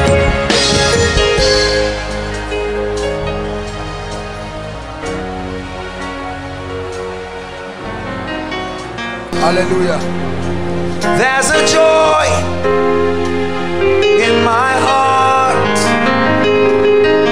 in spite of all the sadness that surrounds me, and the joy that's in my heart only comes alive every time I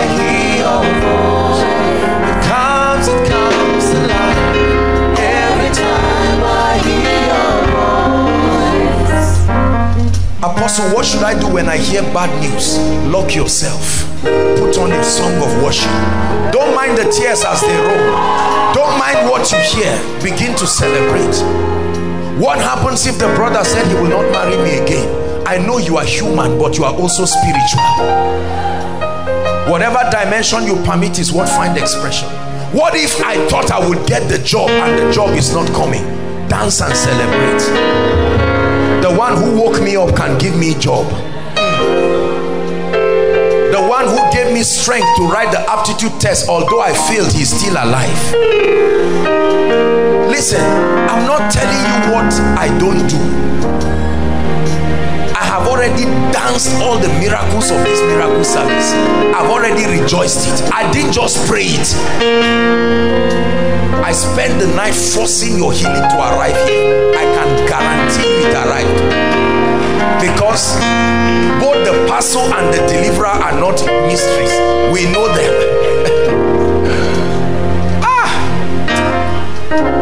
May you lose the ability to wrinkle yourself to old age just because of this thing around. No. Choose to be joyful. Choose to be joyful. Lord, things are not like that yet. Tomorrow by 9 o'clock my landlord is coming. My landlord has already told me you can go to church, but 9 o'clock is me that will wake you in the morning. Lord, what should I do? Even if you cry, he's still coming. So why don't you rejoice? Are we together? Apostle, I thought that my son, you know, would get a very nice job. I thought he was working, only to find out that he's been 5 years without a job. We are dying in this family. Apostle, I did not even eat. I came here hungry. Brothers and sisters, it's joy that will put food in that plate. Your anger is pushing that plate far from you. So bring it closer by rejoicing.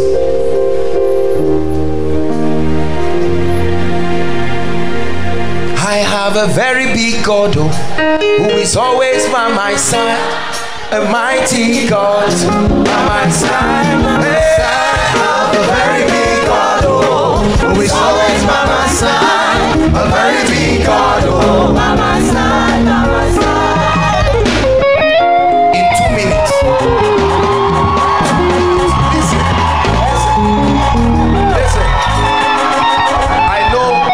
I know some of you think we're just wasting our time. This is the foolishness that brought us thus far.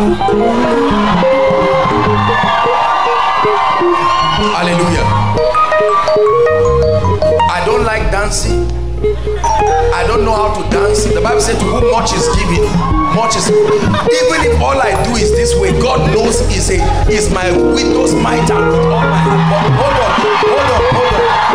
Some of you, you know what you did after you took 1 bottle of beer when you were in the war. So we just have 2 minutes, Sam. In 2 minutes, I want us to share this place. 2 minutes. 2 minutes, quickly.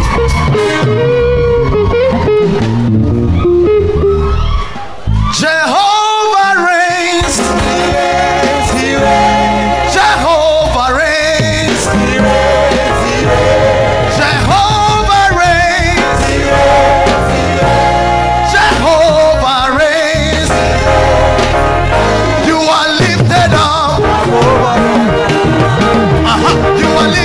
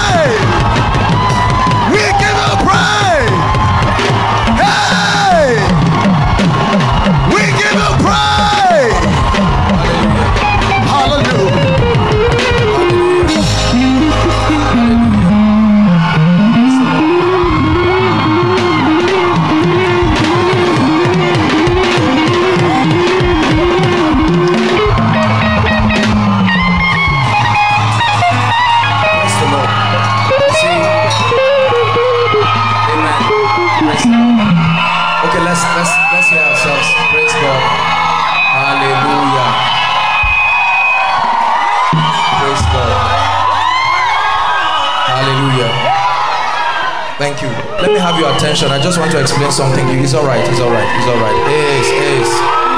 Take it easy. When it's time to shout, we shout. When it's time to listen, let's listen. Praise God. Hallelujah. Praise God. If when it's time to shout, we shout together. But when it's time to listen, let's listen so that we can allow God to step in. Before you sit down, I just want to tell you something. Listen. You see, most times, the difference between carnality and spirituality is not necessarily the action, it's the revelation. The same way someone can just shout and waste his time and just a show of youthfulness, another person can shout with revelation, and that alone can be Tehillah, the shout that will bring down Jericho. Are we together? Now, I know that we just took 2 or 3 minutes singing and dancing and jumping before the Lord. I want you to know that God is not a man. Please have this revelation. Are we together? Some of you will sit down now and check and find out that certain situations have gone. Some of you in that rejoicing, you will be amazed to know the release of angels and the ministering spirits going to correct situations in your life. You must believe this. Hallelujah. Please be seated for a minute. Let me just tie it up and we'll pray. My spirit is fired up. This praise did something to me.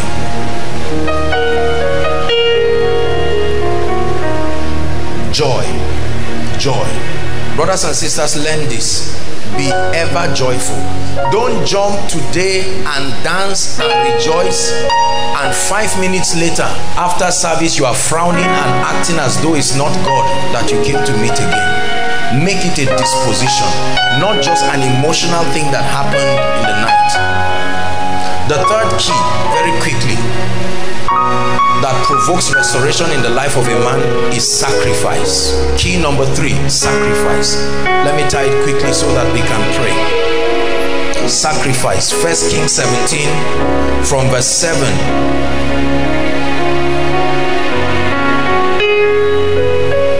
Or really verse 1 to 6.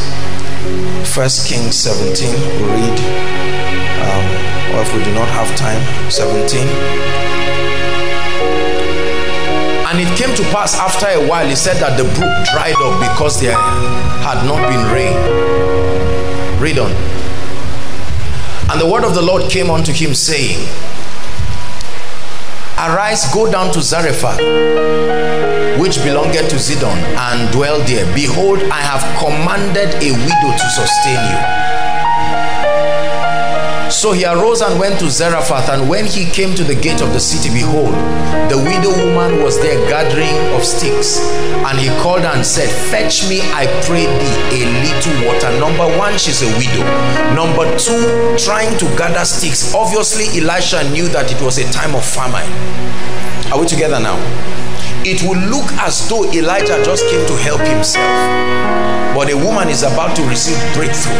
A woman is about to receive, only God knows what happened. A widow meant that she lost her husband, and several other things would have left her life. And then, that I may drink, verse 11. And as she was going to fetch it, he called her and said, Bring me, I pray thee, a morsel of bread in your hand. And she said, As the Lord thy God liveth, I have not a cake, but an handful of meal in a barrel, and a little oil in a cruse. And behold, I am gathering 2 sticks, that I may go in and dress it for me and my son, that we may eat it and die. Hear what the prophet says. And Elijah said unto her, Fear not, go and do as thou hast said. Make that sacrifice.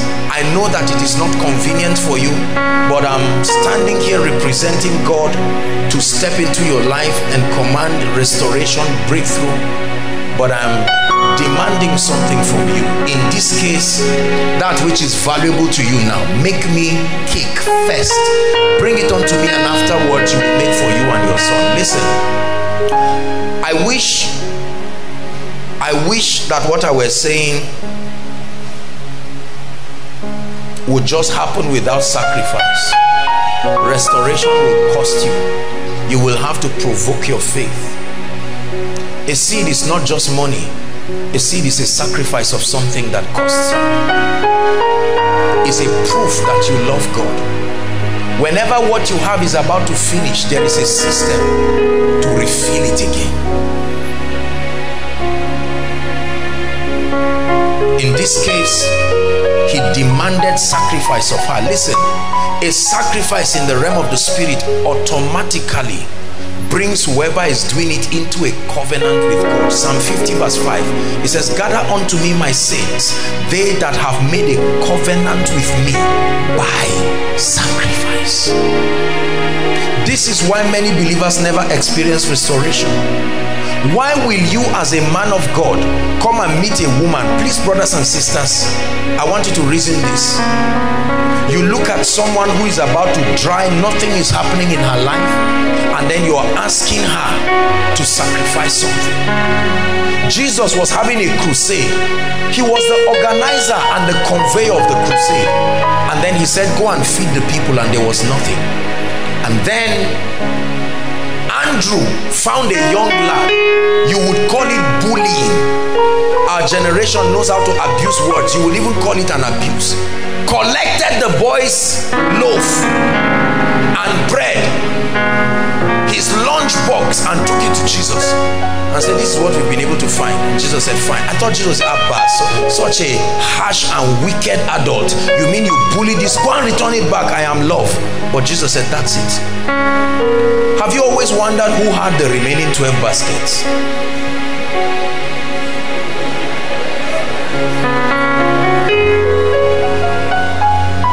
The boy was willing to sacrifice a moment of satisfaction to create something. Many believers do not know how to sacrifice now to smile. This is a principle that does not just go to seeds alone. Sacrificing the convenience, luxury today, so that you can carry an anointing and a grace that will be able to speak tomorrow. Sacrificing today to discipline yourself and learn the principles that will make you successful. You want to experience restoration, and indeed it's a principle that applies to many mysteries in the spirit. Sacrifice. Few minutes ago you were shouting, and now Koinonia is quiet. Why? Because it's a reflection of your unwillingness to part with things today and gain them tomorrow.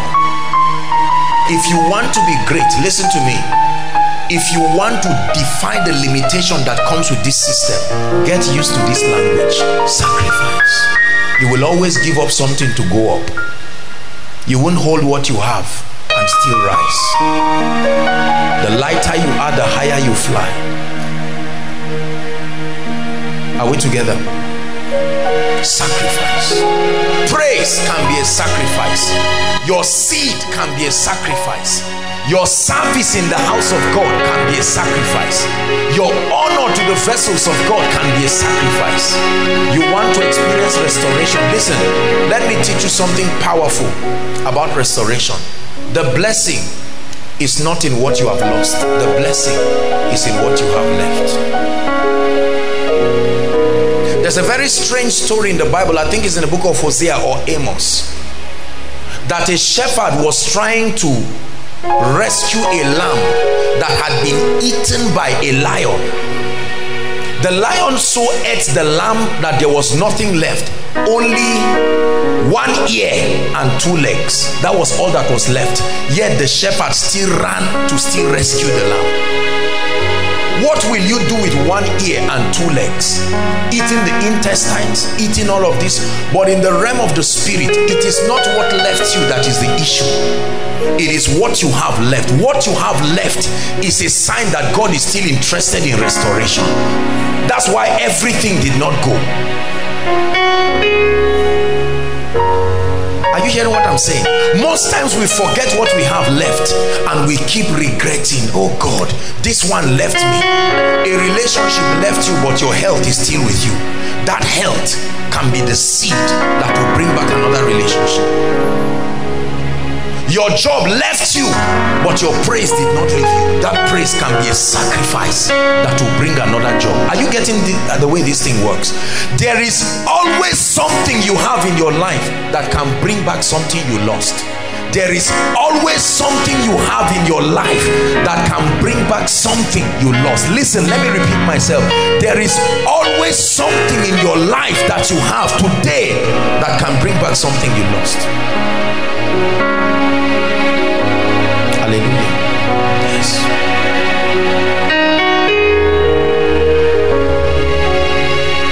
You had a miscarriage and you are crying and say, Lord, this is the 4th miscarriage. You lost the baby, sad, but by the grace of God you are still alive and you can speak. Use your health as a seed to get another child. The health that you have, dedicate it to praising God as a seed of sacrifice. Apostle, but I lost my father, he's gone. I lost my mother, she's gone. I lost my brother, he's gone. I understand and I sympathize with you deeply from the depth of my heart. But you are the seed that is left. Use yourself and your life to gain back what your father would have been and what your mother would have been. Everything they would have been to you. Sowing that seed of sacrifice. Someone can appear in your life and say, I may not be your biological father, but I take responsibility for your life from today. No strings attached. There is such a possibility. Are we together? Yes. They killed several children. The nation of Israel was under threat, and a woman carried her son as a seed and put him in a river and just said, Lord, just protect this guy. And God said, that son that you gave as a seed, I will use him as the deliverer to preserve them. Whenever you are afraid of losing things, you open the door for losses. That which I have feared most has come upon me. There are many of us, you are so afraid of losing things that you fear success when it comes because you think it will not last. Anytime good things happen, you are careful.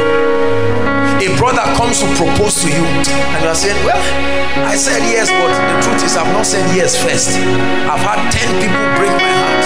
That's what happened to the woman who met Jesus. 6 husbands, 5 men shattered her heart. The 6th one is not even her husband, and Jesus came. So she was careful. And Jesus said, me, I'm not like the rest. And gave her an encounter. She became an evangelist instantly. Went and gathered people and said, come. What of the madman at Gadara? Do you know there was a time that man had his sense back? There was a time he was born. There was a day they dedicated him. There was a day the madness started, gradually, until it got to that acute state where even chains could no longer hold him. He was in a cave all by himself. So when they crossed over to the other side, demons came through him, but Jesus had compassion. He was seeing a man who had potentials to be an evangelist, to win 10 cities, yet he was under that situation. And Jesus said, we can do something. Now when you read your Bible, I don't want us to turn there, but even with those demons, the Bible says the man worshiped Jesus. The remaining 1% sense that I have, the demons are making me look like I don't recognize you, but that ounce of sanity, I sow it as a seed and I worship you. And Jesus said, all right, all of you people trying to mess up this guy's life, you can go places, but let this guy be restored. The Bible says they came and they found him in his perfect mind. He went to the Decapolis, 10 cities, gathered people and brought them to Jesus. The miracle is not in what you have left. I know that whilst you're sitting right now, there is a fibroid in your stomach, but can you use your mouth as the seed to take away that fibroid? Your stomach was affected, but you still have a voice. You can sing. You still have an ear. Your ear can be the seed. The sacrifice of attentiveness to listen to the word of the Lord can restore you. No man is ever helpless if you understand the mystery of seeds and sacrifices. Every time things leave you, forget about them. Focus on what you have left. Lord, I give you all the praise. And lost my job, lost my wife, lost my children. I'm all alone. And God says, that's all you need. You are alone with me like Jacob. Use your aloneness as a seed, sow it and receive an encounter that will bring them again. Job understood this. He lost everything in his life. The only thing he had was his conviction. And the wife said, lose that one too. Say, why are you talking like one of these foolish women? How else will it come back? Job said, though he slay me, I have lost my health, but I've not lost my voice. Though he slay me, yet will I trust him. Elihu and co were talking all kinds of nonsense. Job kept listening to them. And in chapter 42, Job said, well, I may not be able to give as I used to be, but I still have my mouth. I can be an intercessor. 42 verse 10, he started interceding for his friends. And God said, this is it. He turned his life around. And God turned the captivity of Job, 42 verse 10, when he prayed for his friends. Listen, there is always something in your life that can bring back something that left you. If this is the only revelation you have tonight, you will rejoice. Go back home and stop, tear all of those sheets of papers that are archives of regrets and start writing what you have left. I still have my convictions. I lost a job, but I still have my certificate. Are we together now? I lost my car, but my hands are still working well. I didn't die in the accident. And when you put all those things, you say, Lord, I laid this at the altar of sacrifice. I tell you to bring back anything and everything. Sacrifice. Number 4, very quickly. The fourth key to restoration is engaging the prophetic. The fourth key to restoration, engaging the prophetic, specifically prophetic utterances. Let me show you 3 scriptures that will bless you tonight. Isaiah 42 verse 22. Please give it to us, media. Isaiah 42 verse 22. But this is a people robbed and spoiled. All of them are snared in holes, and they are hid in prison houses. They are for a prey and none deliver it, for a spoil, and there is no advocate that prophesies to them, restore. For you to ever experience restoration, there must be the introduction of the prophetic into your life. The prophetic, either as an operation of the word of God or as a ministry of those anointed to walk in that respect. You have to understand what I'm teaching you. Without an encounter with a prophetic grace, a prophetic office, or a prophetic dimension of the word of God, there is no restoration. It's impossible. Second scripture, Psalm 119 verse 49. I found this scripture while I was studying and I felt it was very powerful, and it would be great for us to see it. Psalm 119 verse 49. It says, remember the word unto thy servant, upon which thou hast caused me to hope. Give us an amplified. I want to explain to you what this scripture said. Remember fervently the word and promise to your servant, in which you caused me to hope. In other words, the man of God came and told you he has a covenant with God, and said God made a promise to him that when he stands and does certain things, he will hear him. And you are now saying, Lord, remember when that man of God spoke to me that something about his altar and his covenant can bring me breakthrough. I believed it. And he said, remember the word, the promise you gave your servant, upon which I now hope that it will work for me. That's why sometimes you hear people say the God of Abraham, Isaac, Jacob, the God of Oyedepo. So there is not some religious, whatever it is. It is a system of invoking the personal covenant. God, aside from the Old and the New Testament, God has personal covenants with men till today. God can enter a covenant with a man, a family, because of something that was done, and say, look, whoever does certain things connected to this, I will bless you. God had a covenant with Abraham. Listen, and anybody and anything that came out of Abraham. A sad story later happened, and then Ishmael came out. When Ishmael came out, the Bible says Hagar and Ishmael were in the wilderness. Two of them were crying. Only the voice of Ishmael was heard in heaven. Why? The Bible says God heard the voice of the young lad. A child is crying, the mother is crying, only one voice is heard in heaven, because God said, Abraham, you and anybody and anything that comes out of you. It's not God's concern whether it was a mistake or not. He is bound to it. It is still the reason why Ishmael today can still manifest certain dimensions of the blessing. Remember the last scripture, 2 Kings.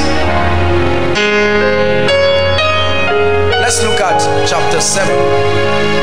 Actually, the whole is Elisha's encounter in Samaria, chapter 6, 7, but we're looking at chapter 7, just two scriptures. 2 Kings chapter 7, we'll read verse 1 and then we'll read verse 18. And Elisha said, hear ye the word of the Lord. This is the prophetic now. Samaria as a nation was ravaged by so much famine that the Bible says women were eating their children. Mothers, please think for a minute.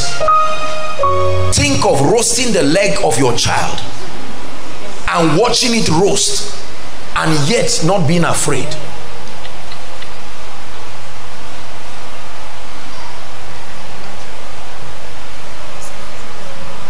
I've heard of people drinking their urine because of thirst, but I've not heard of people eating their children.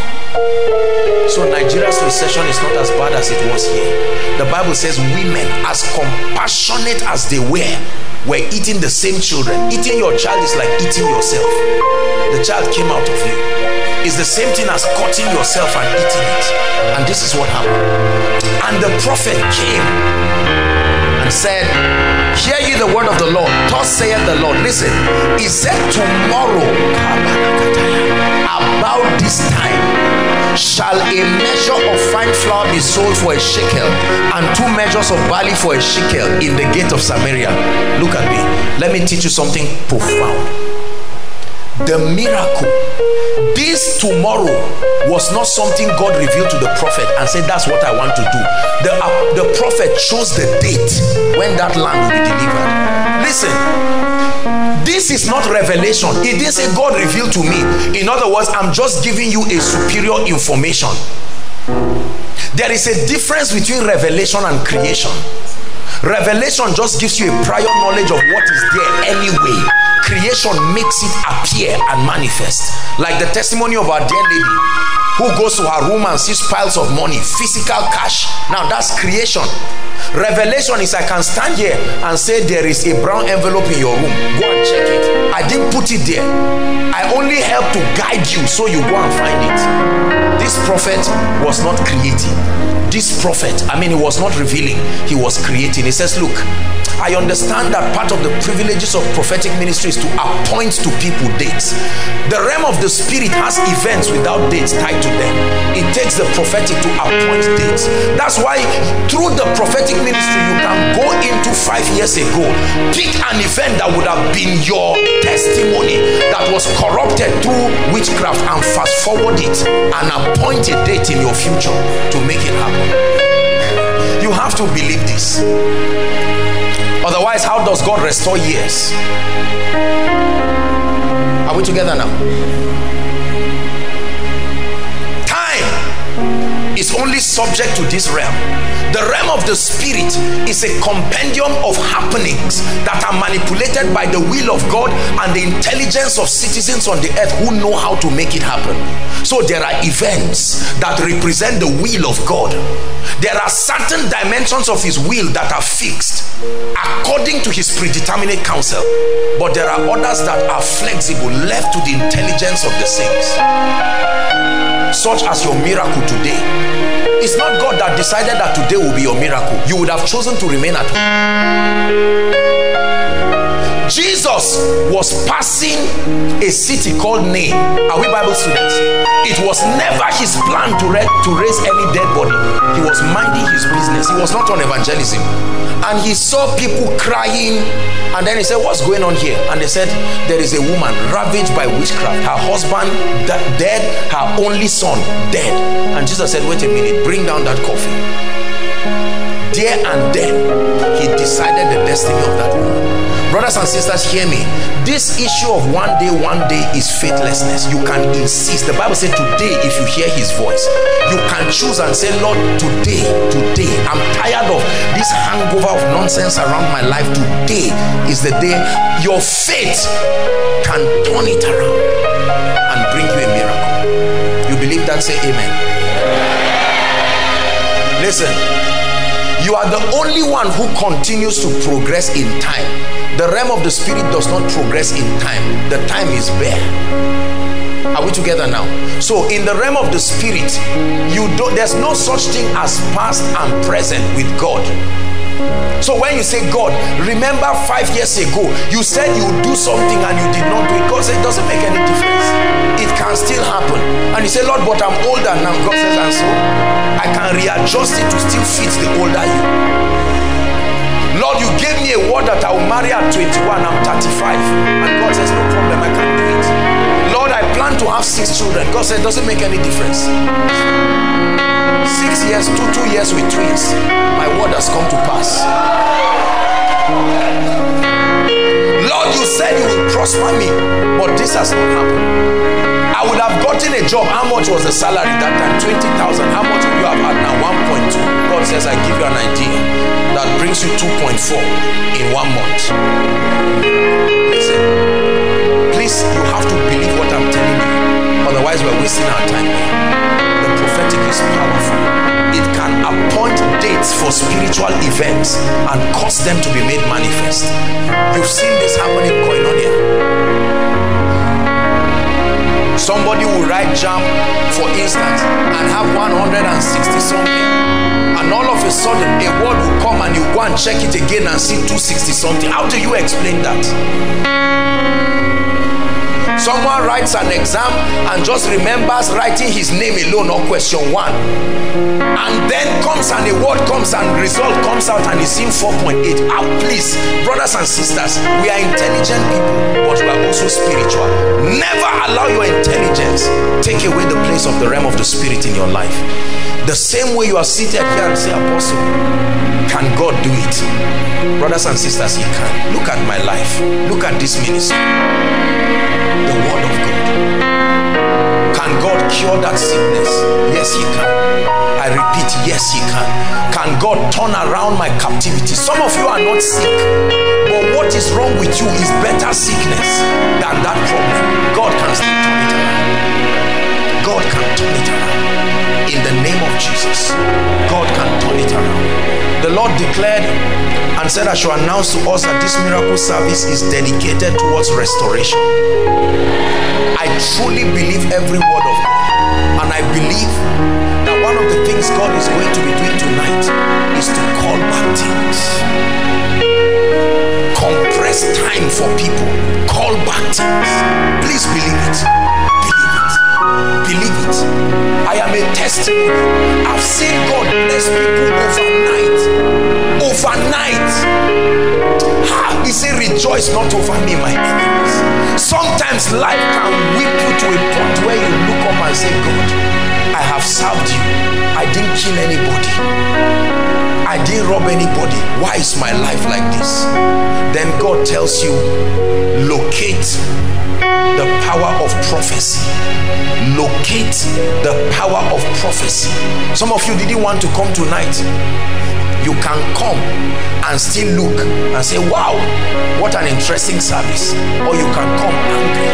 Say, Lord, it is within your power to change this situation. Why should we prolong it? It's within your power. It's within your power. You've seen the testimonies. We never announce anything here that is not verified. You've seen all the great testimonies. No matter what is wrong with your life, Your ministry has crashed down. You were once on fire and once anointed, and something happened. You can't tell what it is, but that grace and that unction doesn't look like it's there again. You are preaching and even you know you are not blessing anybody again. Like the hair of Samson, it can come back again. My help, my help.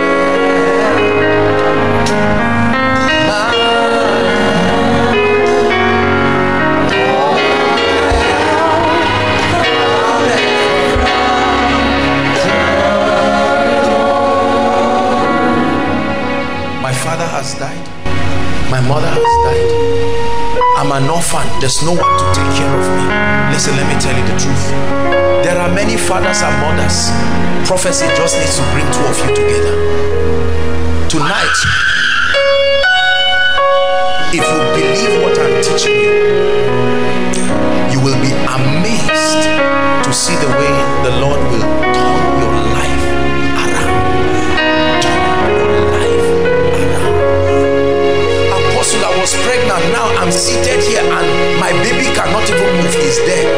Just give me a few minutes and watch a miracle that will bring tears from your eyes. I believe God. I am one man of God that believes God can turn around any situation.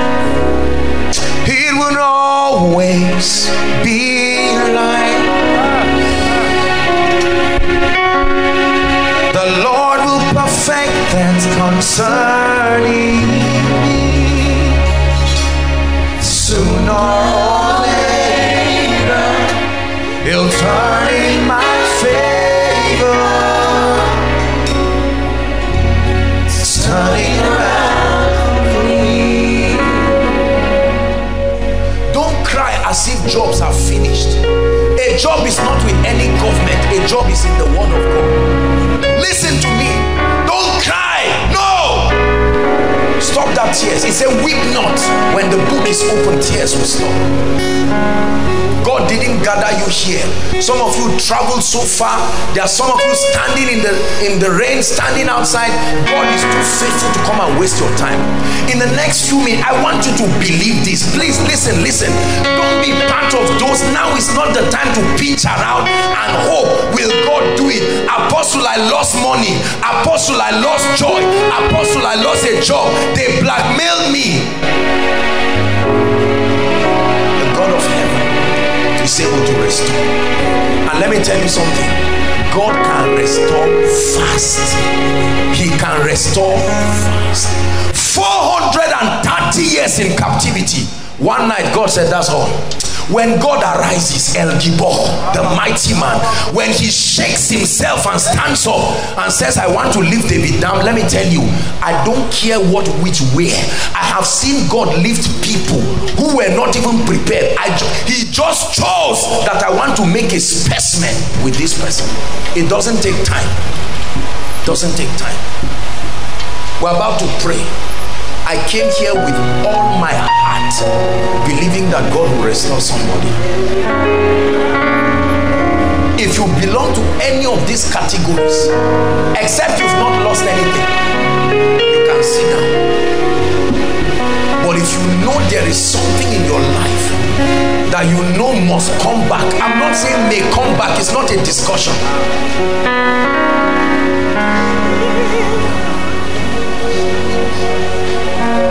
I've lost my joy, can't come back. I've lost my peace, can't come back. I lost my husband. God can fetch him wherever he is and return him.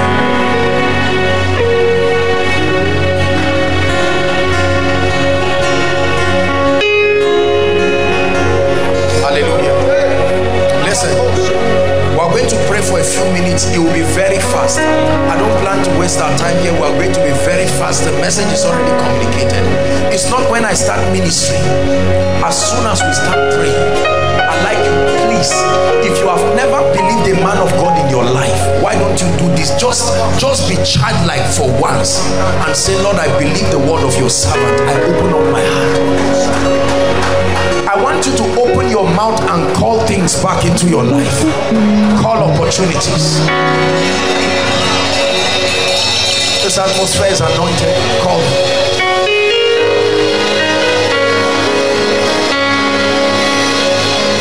Lord, we thank you.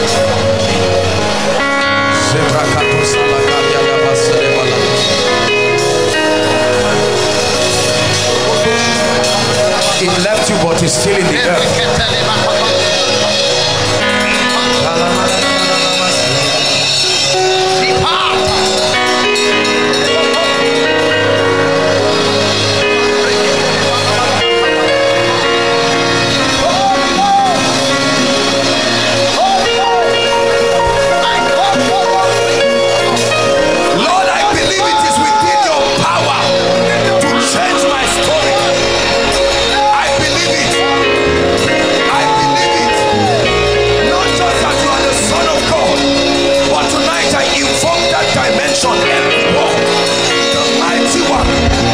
Some of you, God needs to arise and avenge for you.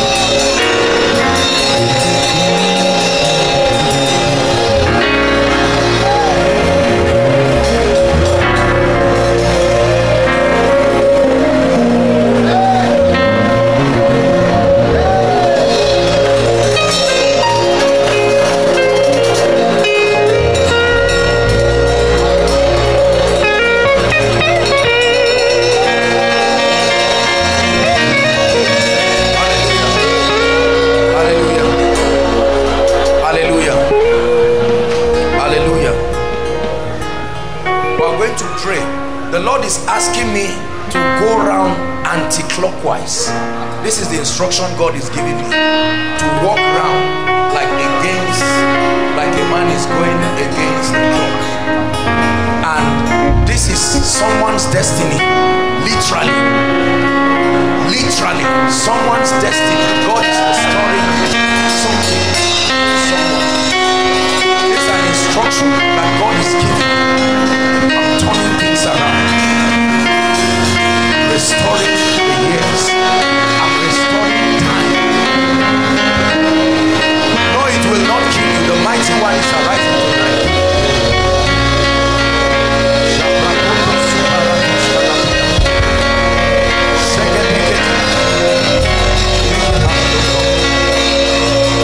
By the abundance of your mercy and your grace, the abundance of your mercy and grace, the abundance of your mercy and grace.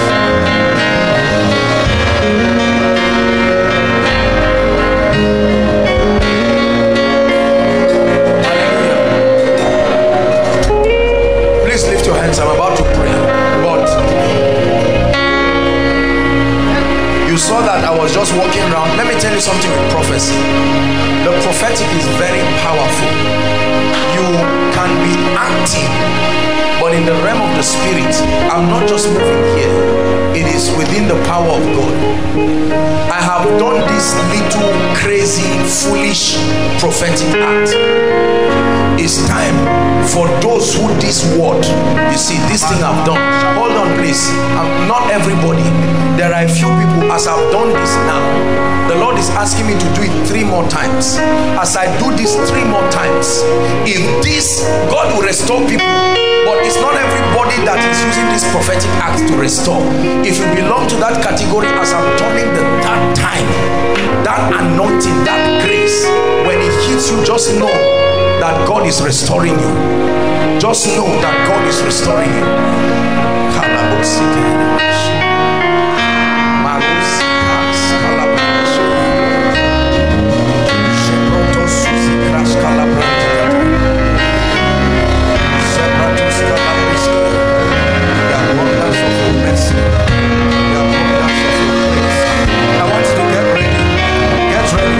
Something is falling here now.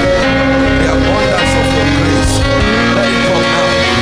I release that grace.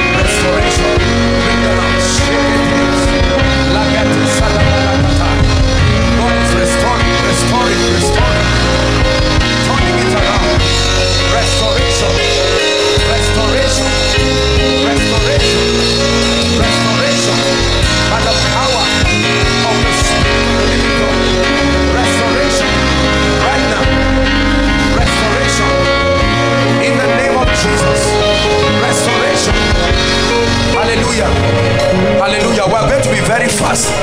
I'm seeing shoes in the realm of the spirit, and the Lord is telling me people will wear them now. This is a sign of restoration too. Lord, where are they? Let it happen now. There is a grace for performance. Grace for performance. Please bring them out quickly. Please, ushers, you should know this. We're saving time. Please, quickly. It says grace for performance right now. In the name of Jesus, I stretch my hands. Step into that shoe that represents your destiny that you have not entered for a long time. I release the grace to make it happen now. I release the grace to make it happen now. I release the grace to make it happen now. I release the grace to make it happen now.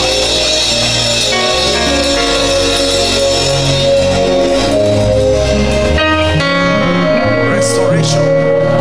Restoration. Restoration.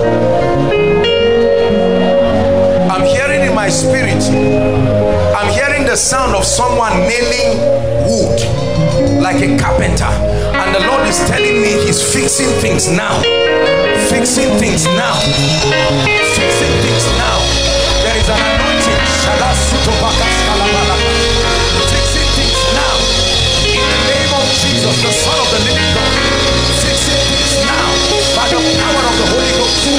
By the power of the Holy Ghost. I release the word of God upon this prophecy. By the power of the Holy Ghost. Corrections. Corrections happening in the destinies of men. Corrections. Corrections. Hallelujah.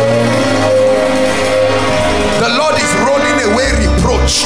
I'm seeing at least 11 people. It's like a stigma, a garment upon your destiny. Wherever you are right now, reproach, roll away, roll away, reproach, be rolled away by the power of the Holy Ghost.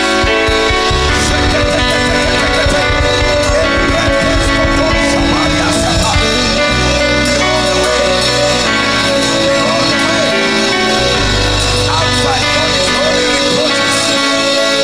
The overflows, reproach. I'm seeing garments, garments, garments, garments being taken off. Garments. Taking away the garment of shame. The garment of shame. The garment of shame. The garment of shame.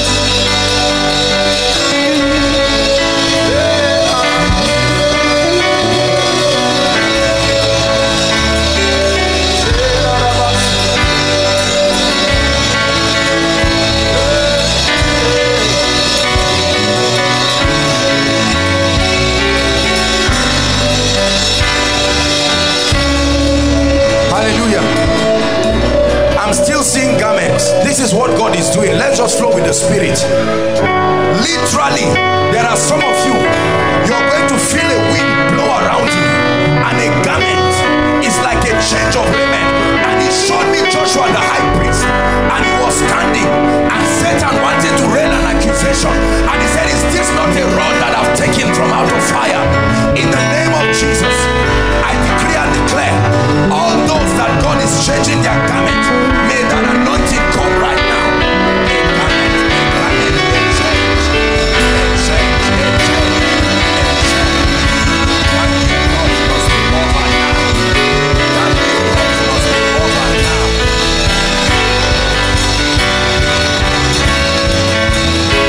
That reproach must be over now.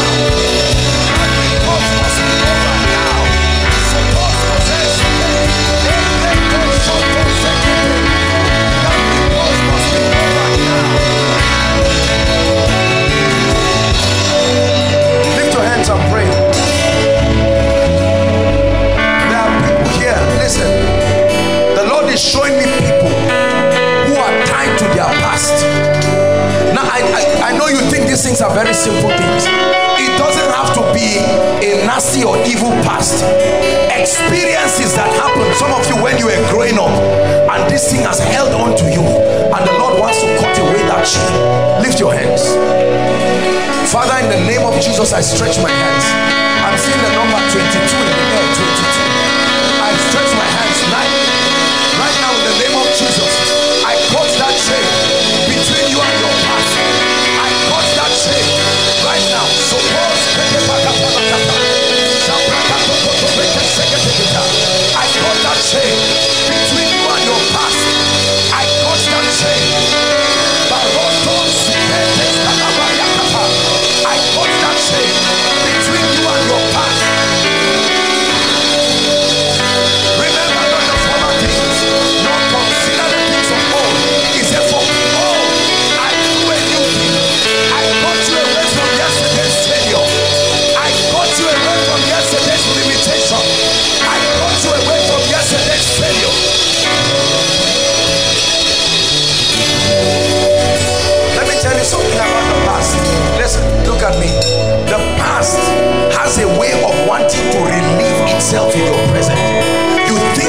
about your failure of primary school. Now you are a graduate, but it has still sponsored your lack of confidence. In the name that is above all names, one more time I pray. Anyone here still connected to his past, I come in the name of Jesus, the one whom I serve. I provoke an anointing from heaven, and I command right now, let that chain be broken. So my God, my God, my God, miracles are happening. I break it now. I break it now.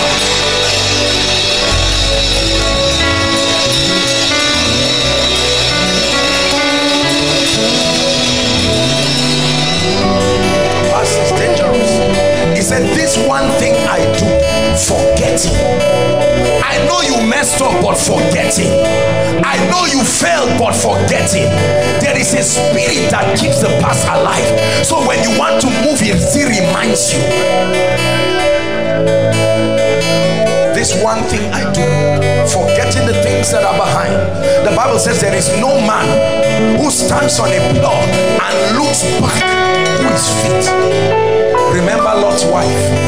She was connected to the past. Her exodus had begun to come, and they were asked to look, set their face like a flint, looking unto Jesus, the author and the finisher. And while she was there, something about her past, and just for turning back, she became salt. The past can keep you in one place forever. Just because she turned back, she became salt. What is there in turning back? Everything. It can stagnate your life forever. I prophesy one more time. Whatever has made you to refuse to forget the past, in the name of Jesus, I command it. Be free from your past now. Be free from your past now. Be free from your past now. Be free from your past now.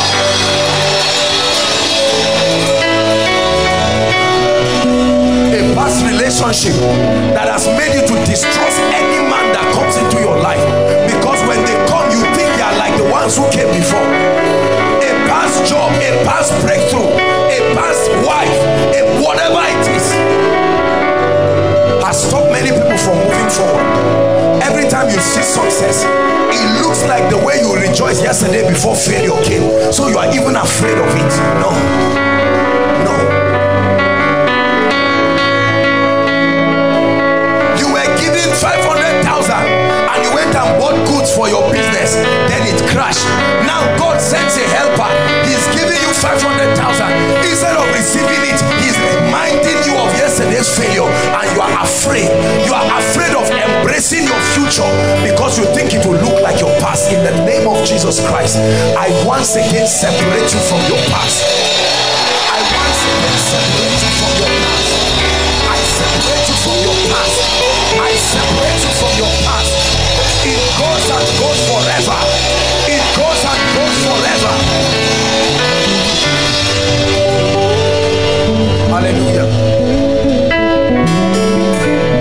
I'm going to pray for people now. The Lord is asking me to pray for people who nothing is working in their lives. Listen, this is a very serious prayer. I want you to believe this. There are people here as they are standing. Believe me when I say nothing is working. There are some aspects are working. We are still coming there. But the Lord is asking me to address issues. Some of you, as you are standing here, inside and outside, online, if you will be honest with yourself, nothing is working. From marriage to finance to job to academics to life to health, everything is down. I want to pray for you. Everyone lift your hands. The truth is, you won't know. It's the prayer that will tell you, because you may think things are working. I want to pray for you.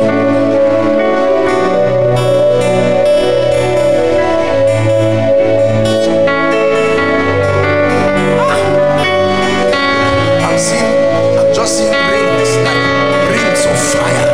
This is what I'm seeing across, inside and outside, especially overflow too, the one at the room. I'm just seeing rings of fire. Father, in the name of Jesus, I pray for this category of people that nothing is working for. Some of you represent your families right now. In the name of Jesus, may that fire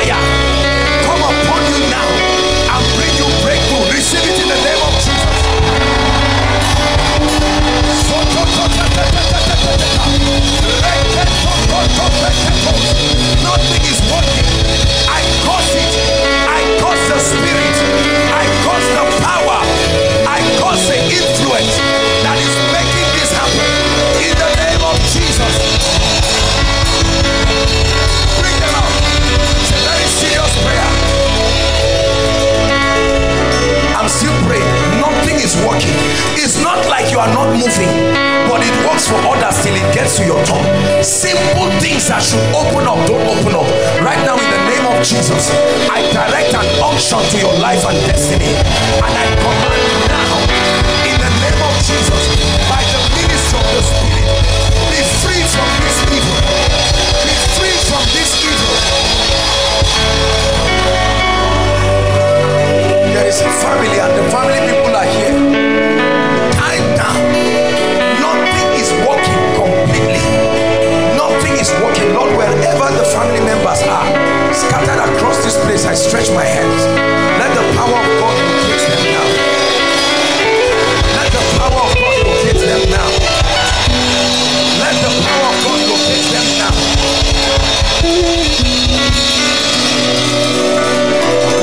You see, brothers and sisters, these are the things that stop people from experiencing results. My brother, come. Your salvation has come. Come and stand here. I'm going to pray for you. Look at me. Hold on. This is your first time coming here. I'm looking at you, and in the realm of the spirit, you belong to this category I'm talking about. Nothing is working. Even finances is the grace of God. Where are you coming from? Hold on. Please help the ushers to help them. Are you Yoruba? You are Yoruba? Yes, sir. From Akure State? Yes. Where are you from? Ondo State. Ondo is what? This is what I'm saying. Akure or Ondo? That's what you are coming from. Akure. Yes. And because I'm seeing a car, and that's where you are coming from. Where are you coming from now? Akure. That's what I'm saying. The Lord is going to change your life totally right now. Who is Lekon? Hearing the name Lekon. Lekon. Is it Lekon or something like that? Lekon, I don't know. There is a person here, but I want to pray for you. Come, listen. Just one touch from the Lord will change your story. Lift your hands. Lekon, overflow. He's in the overflow. Where are you? Please stand up, my brothers. Stand up. What's your name? Lekon, sir. From where? Ekiti State, sir. Stand here. Your life is about to change. Look at me, sir. The Lord will do you a miracle. This lady wearing this lime thing, God is not done with you. I'm seeing an angel pouring oil on her. This one standing. Help her. God is not done. I'll come to you shortly. We're going to do this very fast. Hopefully before, by the grace of God, between now and the end of the day, we'll convert one of the miracle service to a vigil. It's not just prayer.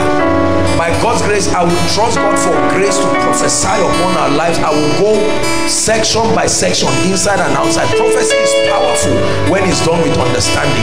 It can wipe your tears in 1 minute. Lift your hands. You are Lekon.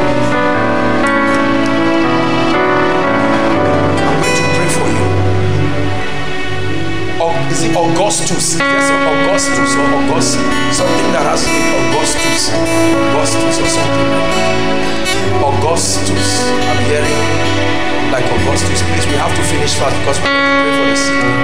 Augustus. Change the story. In the name of Jesus. Something just left you. You are sick. That sickness has gone now. In the name of Jesus. Look at me, my brother. You don't make it in life by hustling. You make it in life by divine direction. This is what God is saying. What's your name?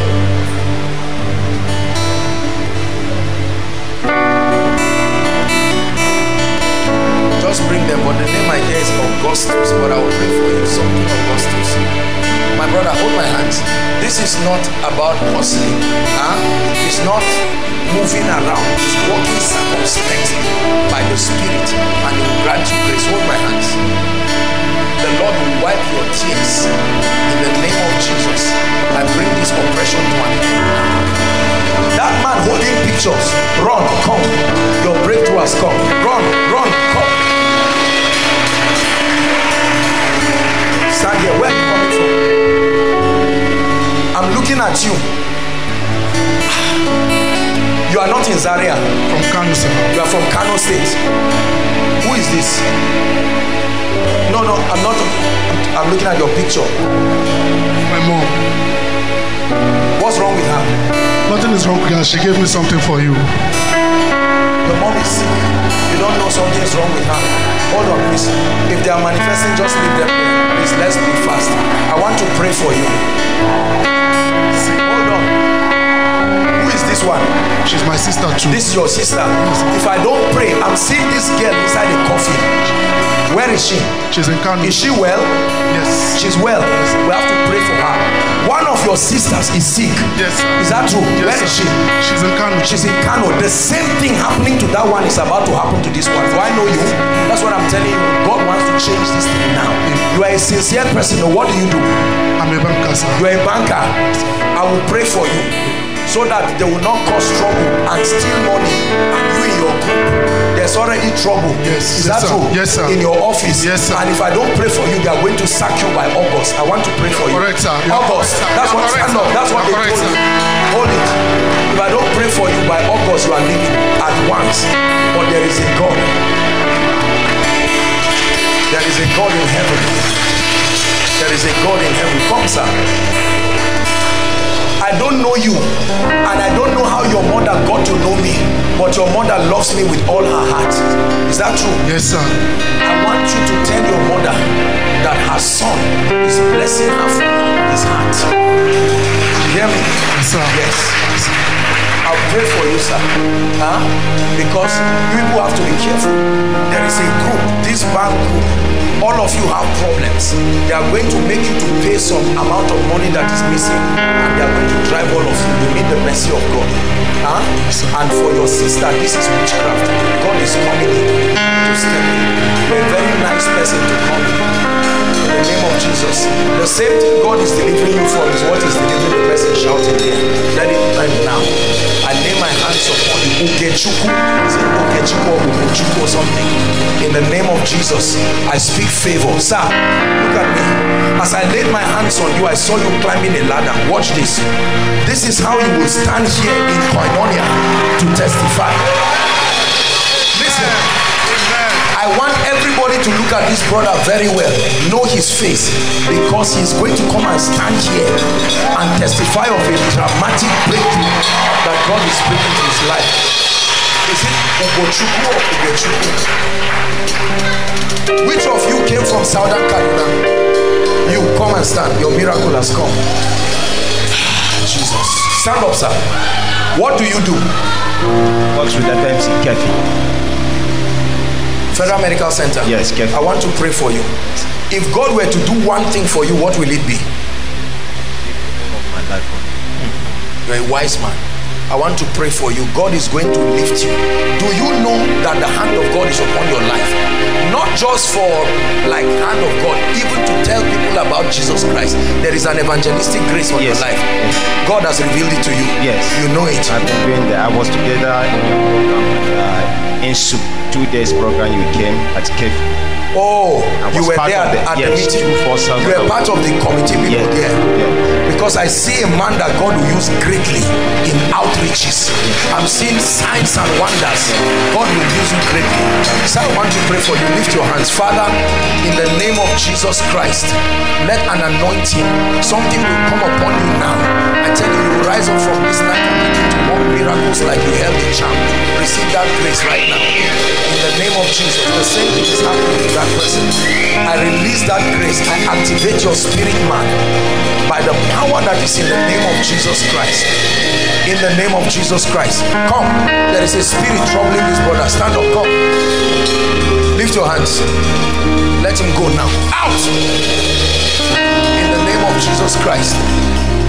He came to receive impartation. What you need is deliverance first. There is a spirit that is oppressing you. Mama, can I talk to you, ma? Please.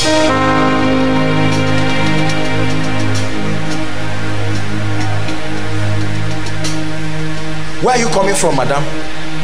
Abuja. You believe that God is going to change your story? Yes, sir. In the name of Jesus, He will. I want to pray for you.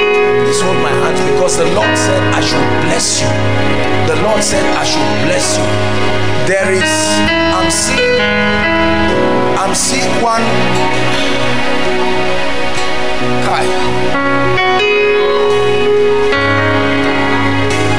The Lord is showing me the vision of a lady.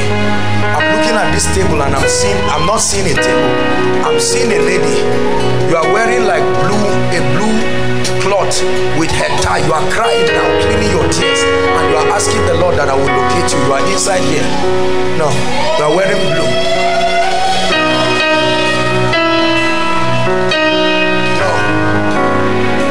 No, I will pray for you. The person is coming. You wore something. Who is that? You tied your head with.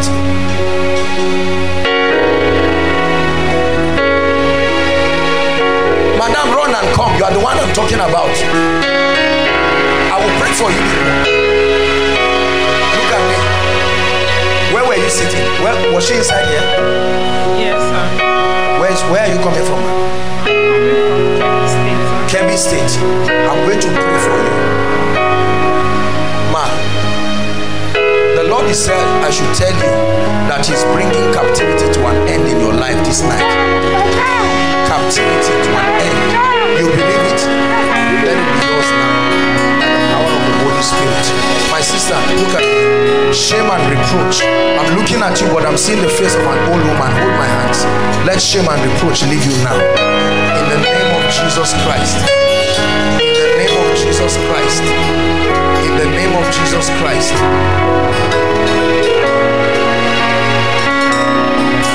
I wish the rain were not falling. I set you free. In the name of Jesus Christ. I set you free by the power of the Holy Spirit. Mama, in the name of Jesus Christ, may the God that I serve lift you.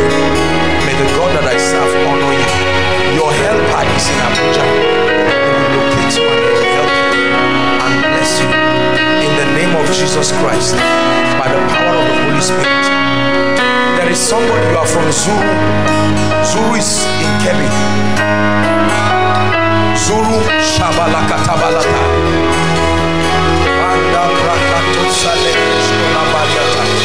Come and receive your miracle, my dear. Come. Let it end now. In the name of Jesus, captivity comes to an end. In the name of Jesus Christ. You are from Zulu, come. I want to bring you. Don't just come on carelessly. You are from where? Why are you here? Lift your hands. The Lord wants to change your story. You believe that? I have to pray for someone here. When it's time to pray for the sick, come out. You've been falling sick in the last 7 months. You do not know you are a lady. Don't come out here to the point that this you think is tuberculosis, but when I touched this man, I saw that it's HIV. You do not even know. You slept with a police officer. That's how you got the HIV. God wants to help you. Like we said, the past is over, but the truth is still the truth. You need to be prayed for, because that HIV is in your body now, and you are in a relationship. The person in a relationship with you does not know. When you people are planning for wedding, they will test you and they will find out, and there will be trouble. So when it's time to pray for the sick, please come. You don't know. You've not done HIV test, but you have been getting sick non-stop in the last 6 months. It's not you. I'm telling you, lady. In the name of Jesus Christ, I pray for you, sir. May the Lord I serve honor you. In the name of Jesus Christ. May the Lord I serve honor you. In the name of Jesus Christ. In the name of Jesus Christ. Mama, please, why is she here? Yes. In the name of Jesus Christ. In the name of Jesus Christ.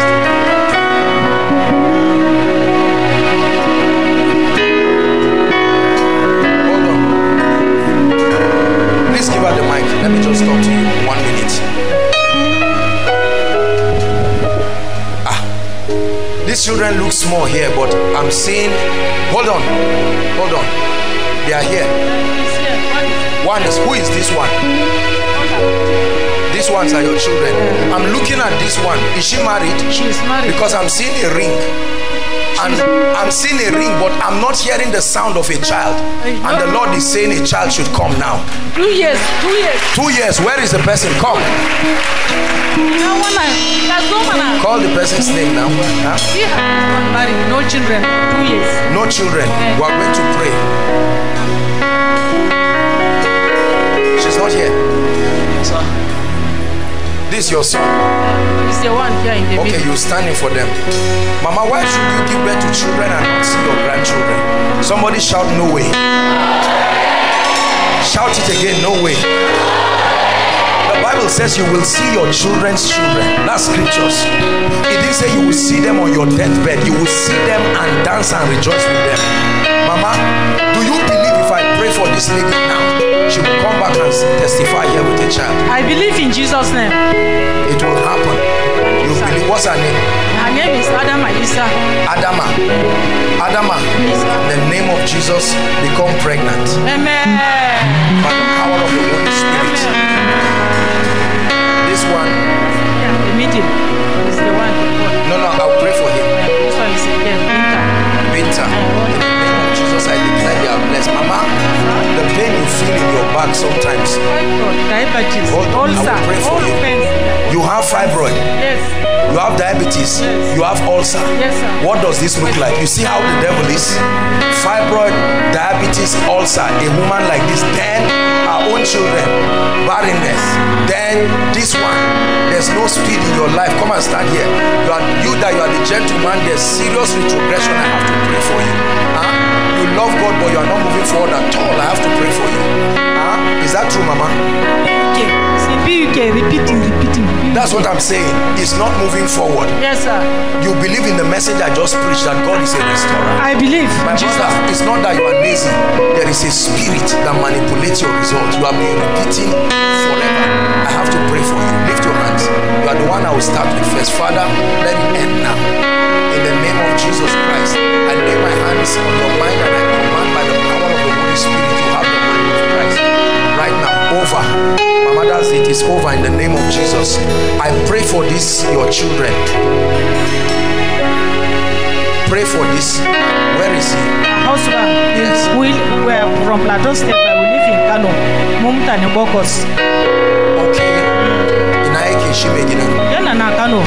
We have to pray for him because I'm seeing a serious spirit of delay in his life. We have to pray for him, and I'm seeing he's having problem already with his wife. They may not tell you, but this is something we need to pray for. I hope you are not embarrassed. No, sir. In the name of Jesus, we pray for you. Mama, let me pray for you. Ulcer, diabetes, fibroid, and ulcer. In the name of Jesus Christ, I command every single one of them, help her, let it go now. The same way it came, let it go. Every house has an entry and exit. Let this be the exit of this now. In the name of Jesus Christ. A lady is going to shout now under the anointing. God is removing fibroid from someone's stomach. Now this is what I'm seeing in the spirit. We are going to pray for the sick now very quickly. In the name of Jesus Christ. Someone, I'm seeing this. I command it now. I command it now to happen. Those malignant growths, I command it now in the name of Jesus Christ. By the power of the Holy Spirit, a loud shout is going to be someone with that loud shout. That's the end of it. It goes now, never to return. In the name of Jesus, lift your hands. Before we pray for the sick, I want to challenge every strange spirit that is responsible for sabotaging the purposes of God in your life. Lift your hands. As I minister deliverance to you, it doesn't mean you are possessed. No. The operations of demons is such that they can take advantage of mechanisms, provisions in the realm of the spirit to manipulate people. I want to pray for you. I have to do this before we start praying for the sick. Inside, outside, I want you to be ready. Lift your hands. Thank you, Jesus. Father, anyone under the influence of any spirit, please get ready and pray. I see mighty deliverances happening. Any strange spirit in this place that is tying down the destiny of anyone, at the count of 3, I want you to shout Jesus. 1, 2, 3.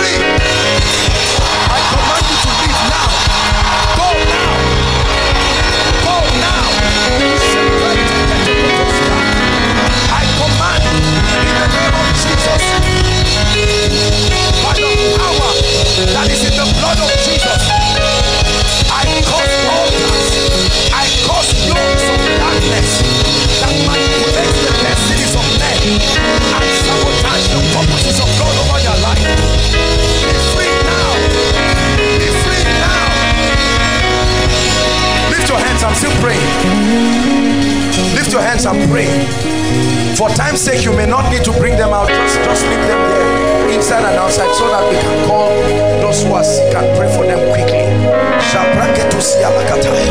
In the name of Jesus, I declare every influence that is attached to your family, the family that is trying to rob you, right now in Jesus' name, I declare and declare, fire is coming on you now. Fire is coming on you now. Fire is coming on you now.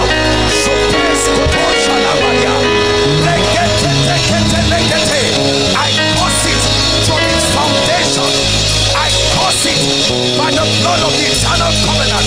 I come tonight with the rod of the higher priesthood, and I curse it, every activity of diabolism, in the name of Jesus Christ.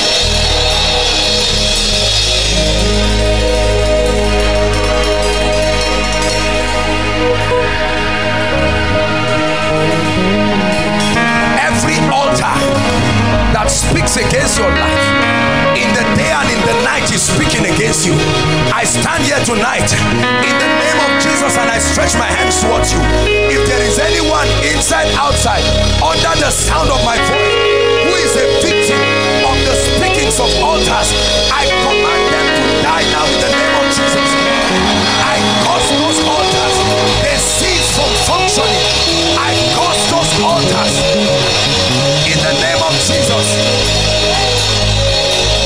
Hallelujah. Let me pray for one lady here. Don't be embarrassed. You used to see physical rings on your hand. Physical rings, then it will disappear. Who is that? There's someone here like that. Please, quickly, let me pray for you. Don't be embarrassed. I want to pray for you. The Lord just gave me a revelation.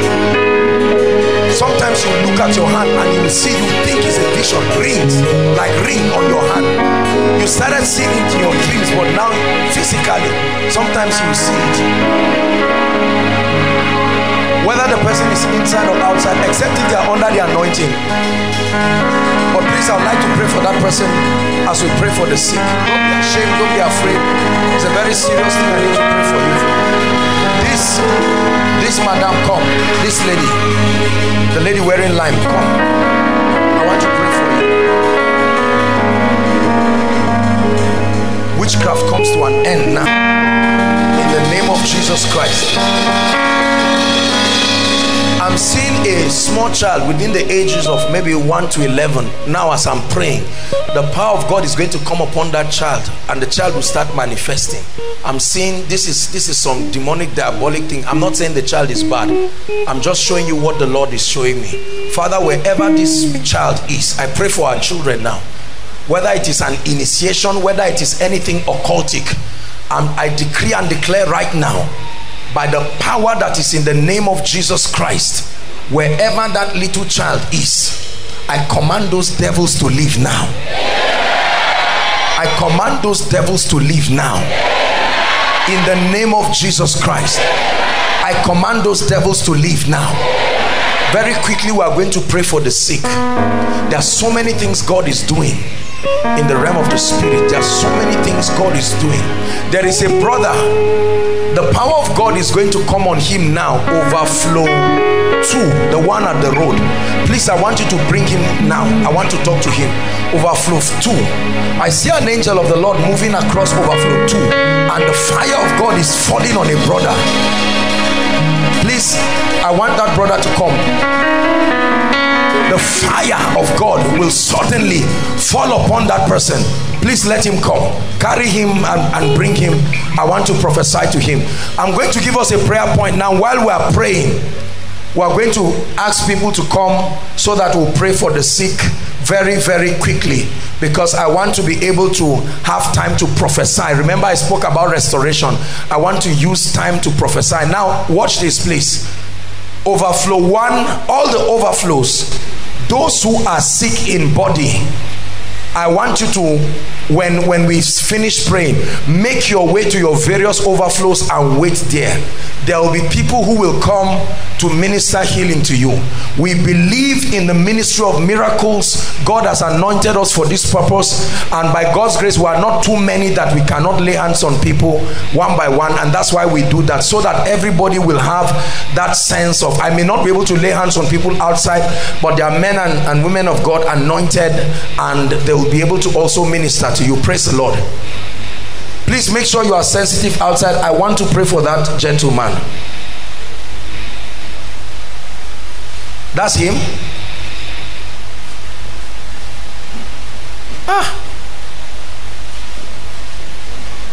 Let it end now. I stretch my hands towards you. I bring it to an end. There is sorrow upon sorrow on this gentleman's life. The Lord is asking me to wave my hands.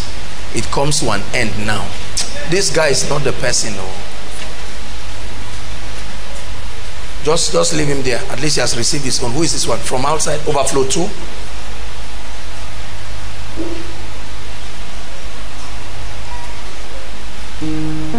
The person is supposed to be shouting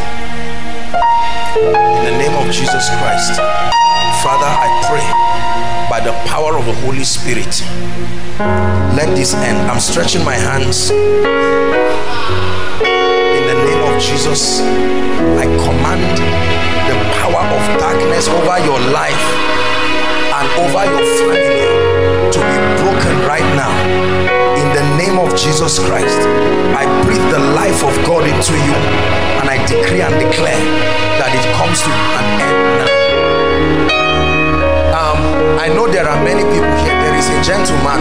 Please, I don't do these things to disgrace people, but there is a gentleman here.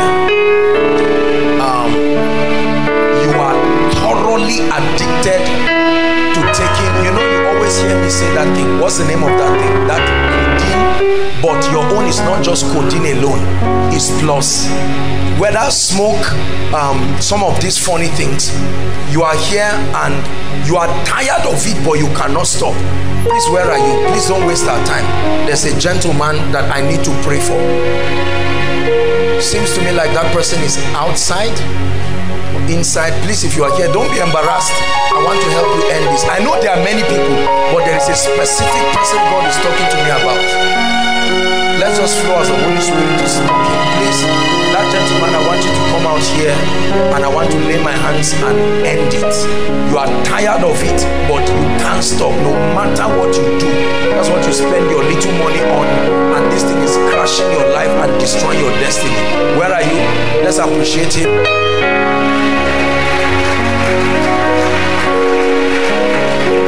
Hallelujah. Listen, look at me.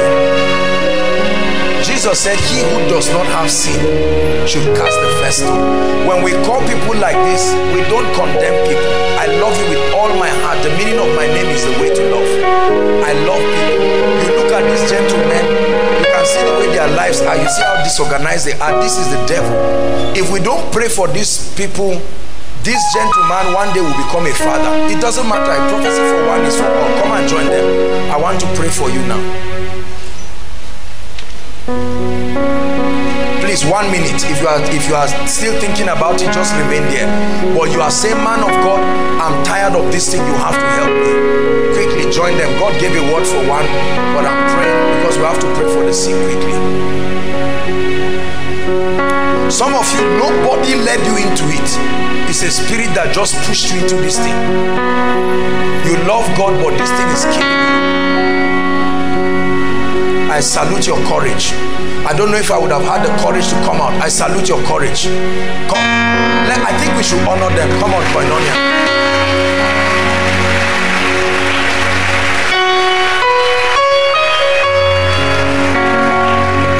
Apostle, does it matter? Of course it does. Of course it does.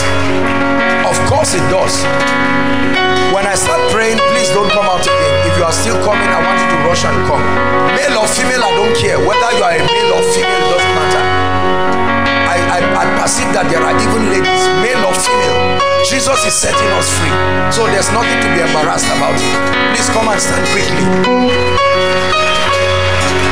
Male or female. Koinonia, celebrate them.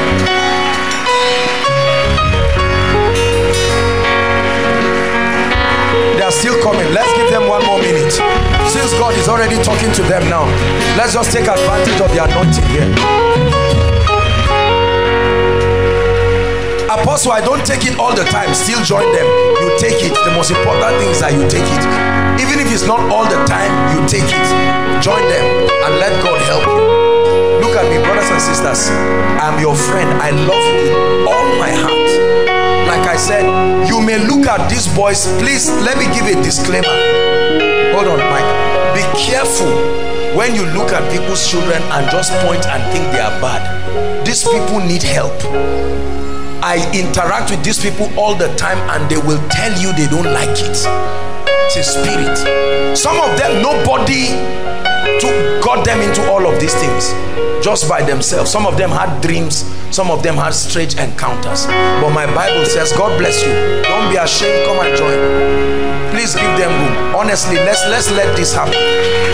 Let's let this happen. Let's let this happen. If you are joining, come. The Bible says, for this purpose was the Son of God made manifest, that he may destroy that. This you see, this smoking and drinking thing is a terrible thing. You carry cough syrup, snuff it till you are almost dying, pass out and come back again and still do it. And then others sell that leaf that they tie. You collect it, smoke it, and all of that. Look at me. I want to pray for you, and I want to pray for you in the name of the Lord Jesus. Your coming out here does not make me better than you in any way. Are we together now? We're only benefactors of the grace and the mercy of God. I'm agreeing with you. Most people complain. Most people gossip about you. I'm not gossiping about you. I want to help you. Koinonia as a family loves you. Now listen, let me challenge all of you, please. After this prayer, all of you are automatically members of prayer department for the next 1 month. You are welcome to prayer department for the next 1 month. Praise God. So this is how we do it here. I won't deceive you that once I just pray for you, you go back and meet those friends. They will laugh at you and laugh at me and say forget about them, and then before you know it, you will go back into those things. One of the laws of influence is atmosphere. You open yourself to an atmosphere, it will destroy you. So after I pray for you, ushers, what will happen is you can get their names and their details. We'll forward it to the prayer department, and then we'll keep following up with you from there. You need to keep praying. You need to keep building your spirit. You need to be taught the word of God, and by God's grace we're helping you. Some of you here will be doing what I'm doing some years to come. You will hold this mic in the name of Jesus Christ. Some of you here, the ladies, you may be the wives of great men of God, evangelists and apostles. There is nobody, there's no such thing as hopelessness. To him that is joined to the living, there is hope. Stretch your hands, saints of God. If you are a mother here, stretch both of your hands. If you are a father here, stretch both of your hands and say, use them as a point of contact. Whether your children are small or not, use them as a point of contact. We pray for you. We are praying for you now, that the power that is responsible for this living will end. I make contact with you. I make contact with you. In the name of Jesus, I make contact with you. I make contact with you. I cause that spirit. I'm just going to touch your head, and in the name of Jesus, bring that power from your life. In the name of Jesus Christ. Hallelujah. The Lord is showing me somebody outside. I may not ask you to come. You stole a phone on Thursday, it's still with you. Go and return it after this service. Go and return that phone. You love God, but stealing a phone to sell it and causing trouble for somebody is not the way it happens. God can help you and God can bless you. In the name of Jesus, I set you free. If I have not touched you, just let me know and I'll lay my hands on you. In the name of Jesus Christ. In the name of Jesus Christ. I lay my hands upon you. I command that spirit to leave you. I command that devil to leave you. In the name of Jesus Christ. I command that devil to leave you. I curse. Oh, you are standing in for your brother. Where is he? What a wonderful lady. In the name of Jesus, I use you as a point of contact. As it's happening to you, let it happen to you. Hold on, don't go. Okay, you are directing them. Okay. We decree and declare. Have I prayed for you, gentlemen? In the name of Jesus, all of you are my friends, and by the power of the Holy Spirit, we break this addiction from your lives. Join me and say amen. I pray for any association that will not let you serve God. I command those associations from today. Let there be a dissociation between you and them. In the name of Jesus. God bless you. Let's appreciate them very quickly. Now, we are going to begin to pray. Have I prayed for them? Have I prayed for you? This guy, you are going to be a man of God. This brother, this gentleman, bring him. This young man is going to be a man of God. Hold my hands. You need guidance and mentorship. There is a call of God upon your life. That way and whatever it is that is stealing the call, we curse it now. In the name of Jesus Christ. In the name of Jesus Christ.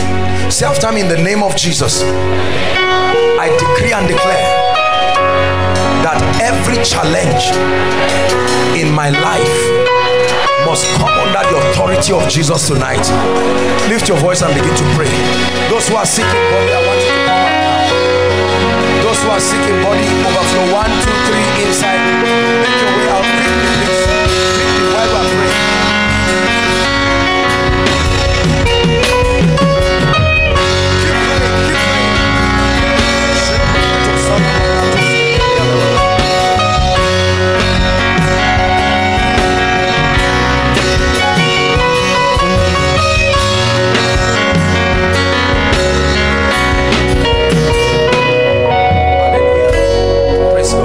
You see why we pray for people? It has pleased the Lord to use us to bring the healing power of God to people, and we're very happy. We'll continue to do it. Some of you are standing for your loved ones. God has made this place a solution center, and we honor him for it. Now, please look up. We're going to do two things very quickly. Overflow 1, you can go to your projector stand. Overflow 2, your projector stand. Overflow 3, and every other one, 4, just join them somewhere there. Someone will come to pray for you now. Praise the Lord. While they are doing this, how many of us came with our prayer request? Hallelujah. Now, what I want you to do very quickly, those online, you can post it online, and we're going to connect with it by faith. If you have not written your prayer request, or you've not written for your loved ones, do it quickly. The ushers are going to be waving a basket. Please, let's do it orderly. Just wave your prayer request and they'll locate you. You will drop it there and we'll bring it to the altar while we pray. Very quickly. Praise the Lord. Pastor Jimmy will be outside Overflow 1. Pastor Jimmy and Pastor Femi. Overflow 1, he's going to be praying. Pastor Alpha, you go to Overflow 2 together with Mike. Mike, you follow him. Overflow 2. Overflow 3, Benga and Promise. 2 of you will be at Overflow 2 and Overflow 3 and any other overflow there. Praise the Lord. We'll do it that way. Father, together we release a corporate anointing for miracles, signs and wonders. We decree and declare right now that as we begin to minister to God's people, do a quick walk. Let incurable situations go. Let cancers go. Let HIV go. In the name of Jesus Christ, anoint everyone, oh God, that you are going to be using to lay hands on these people, and let there be dramatic testimonies in the name of Jesus Christ. Okay, God bless you. Please, let's go very quickly. Let's try to see how we can cover this in 15-20 minutes. Are we together now? God bless you. Lord, thank Thank you for healings. Thank you for miracles. Worship team, you will help us. Bless us in Jesus' name. Please accept, listen, please accept the people laying hands on you, ask you. You don't need to tell them what is wrong with you. Just stand by faith. Praise God. The prophetic is at work. If there is need to prophesy or talk to you, just receive by faith. It doesn't mean we have to touch the area. Just believe by faith. You go and check yourself or call your loved ones.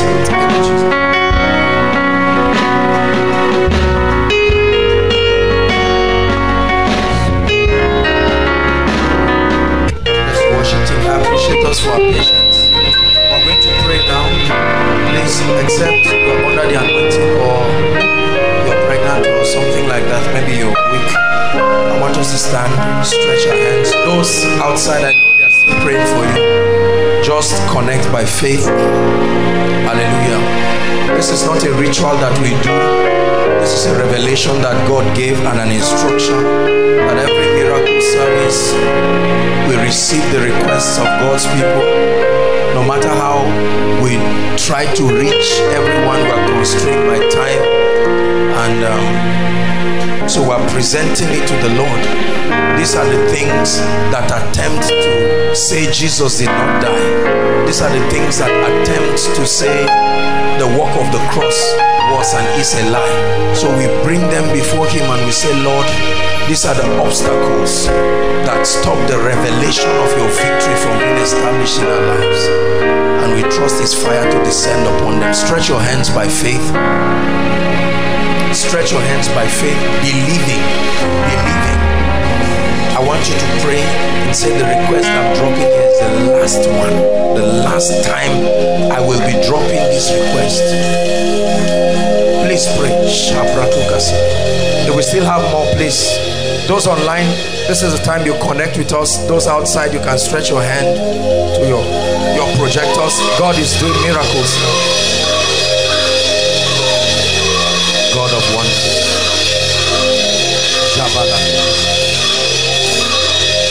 Let the angel of the Lord's presence.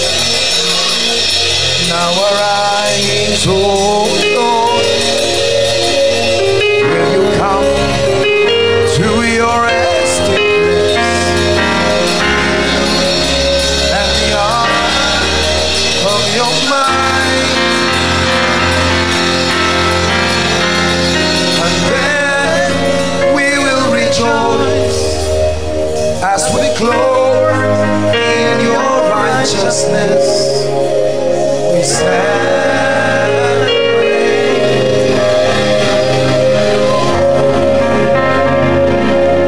Father, I declare in the name of Jesus that every request that is upon this altar tonight in the presence of your people, let it be turned into speedy testimonies.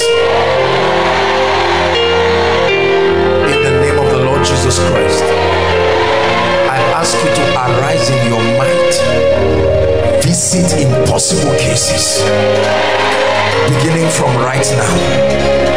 Impossible cases.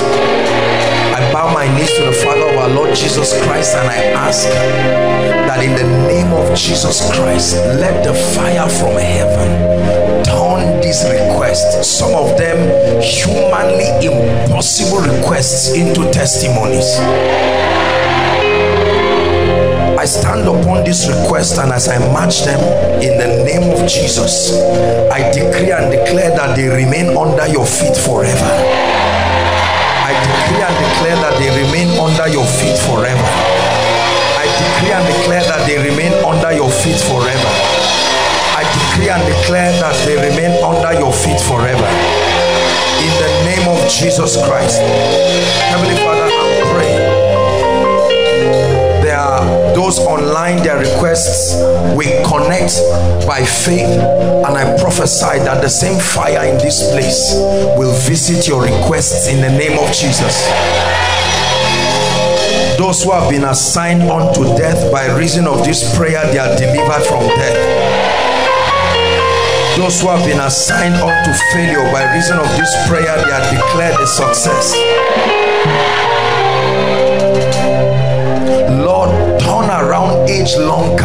infirmities. You declared unto us in this miracle service that you are bringing restoration. I prophesy that anointing upon this request. Restore, oh God. Restore, oh God. Restore, oh God. In the mighty name of Jesus Christ, let there be strange restorations right now. In the name of Jesus Christ. Amen and amen. I want to pray for you. This is the last segment. I want us to connect. Our time is gone. We'll do this very quickly. Please lift your hands as I pray for you.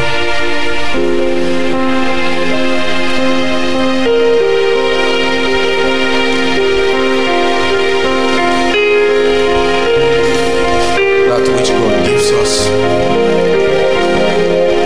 it is our joy to always dispense it to the people of God. Freely we have been given, freely we receive. He said, Son of man, can these bones live again? And he said, only thou knowest. And he said, prophesy. Therefore, in the name of Jesus Christ, the Son of the living God, I decree and declare right now, every dry bone, every dry situation, every hopeless situation in your life, receive life right now in the name of Jesus. Receive life right now in the name of Jesus. Receive life right now in the name of Jesus. Everything called dead in your life, dead finances, dead relationships, dead career lives, in the name of Jesus, hear the word of restoration. I prophesy, let it come back to life now. I prophesy, come back to life now. Come back to life now. Come back to life now. Every issue that has been a lingering issue for a long time and has refused to live your destiny, in the mighty name of Jesus, let tonight be the last night you will see it. Let tonight be the last night you will see it. He said, these Egyptians that you see today, you will see them no more forever. I command that you see them no more forever. In the name of Jesus Christ. Every door that is supposed to have opened up to you, and we don't know why it has refused to open till now, in the name of Jesus, at this June miracle service, I swing those doors open for you. I swing those doors open for you. I swing those doors open for you. For those who are asking God for direction for the next level, beginning from tonight, receive encounters that give you direction. Those outside, make sure you are connecting. Receive encounters that give you direction. In the name of Jesus Christ. I speak over your life. Every gift that is not yet speaking, every grace that is still dormant within you, whether spiritual gifts or physical gifts, I decree and declare right now,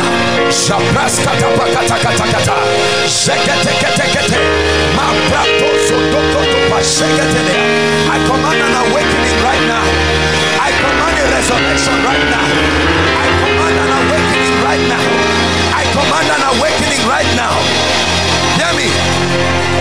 Every creative ability locked up on anyone here that has not found expression, I decree and declare life to your gift, life to your ability, in the name of Jesus Christ. Hallelujah. I want to pray for you. There are many people here, you are not walking in spiritual gifts. Paul said, I long to see you that I may impart upon you some spiritual gift, to the end that ye may be established. I stretch my hands to you. Out of the abundance of help and God's grace and mercy, something is coming upon you now. I decree and declare all 9 gifts of the Spirit revealed in Scripture, alongside others that have not been recorded, at the count of 3. Oh God, according to the faith of your people, let there be a distribution right now. 1, 2, 3. Take it right now. Take it right now. Take it right now. Take it right now. Take it right now. Step into those gifts. I release it upon you. I open up your spirit. I open up your understanding to be fruitful. Jesus.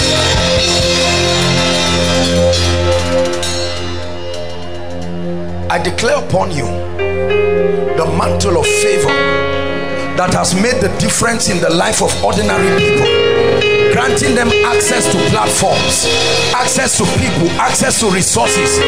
Right now, in the name of Jesus, receive that mantle right now. Take that anointing of supernatural favor. I impart it upon your life. I impart it upon your life. Hallelujah. I pray for you right now. Everything that represents dishonor in your life, the Bible says, where thou hast been deserted, so that no man passes through you, you become an eternal excellency and a joy of many generations. I speak over your life. The kind of honor that lifts you and distinguishes you above your contemporaries. Receive that grace now. Receive that grace now. Receive that grace now.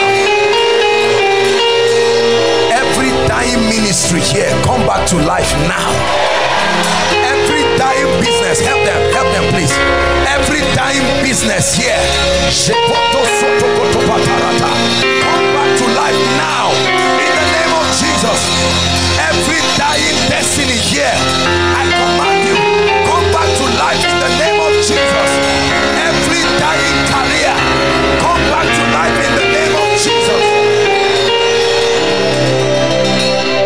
Whatever has destroyed your prayer life, so that the fervency of your prayer life has gone down, in the name of Jesus, I fan those coals to come back alive.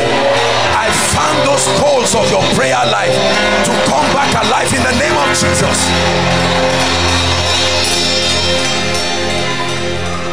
I pray for the spirit of revelation like never before. Access to the mysteries of the kingdom, access to the operation of the word. Receive it right now. Receive it right now. Receive it right now. I impart upon you the gift of faith. Let it be yours now in the name of Jesus. I impart upon you the gift of faith, capacity to do impossible things. Receive that grace in the name of Jesus. I decree and declare, one by one, beginning from tonight, the same way Noah opened the door of the ark and the animals started coming by themselves, I command everything that should be in your life and has left you, the same anointing that drew the animals one by one to the ark, I command you to draw your blessings to your life now. I command you to throw your blessings to your life now. Listen, Noah did not go to look for the animals. He just opened the door. The same way you have opened the door of your destiny, I command, I'm saying it again, I want you to believe me. It doesn't take time, it only takes the right word into your life. I decree and declare again, between now and the next month's miracle service, let there be strange testimonies of restoration. Strange testimonies of restoration. Whatever has not been working in your life right now, whether it's your academics, your marriage, whatever it is, I force it to work now. Anything called barrenness, in the name of Jesus, the Son of the living God,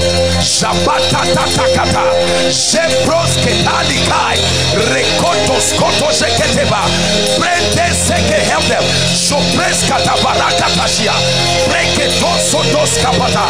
Whether they are here or connected by faith, I command anyone called barren, become a joyful mother of children.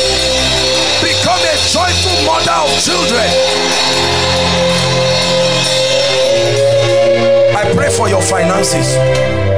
Whatever makes this thing hard for you, I curse that spirit now in Jesus' name. I decree and declare illumination, grace to know what to do, and grace to succeed at whatever you do. Receive it in the name of Jesus. For those who are students, Whether on campus, the university, or any other campus, I declare, most of you are on break now, you are about to resume.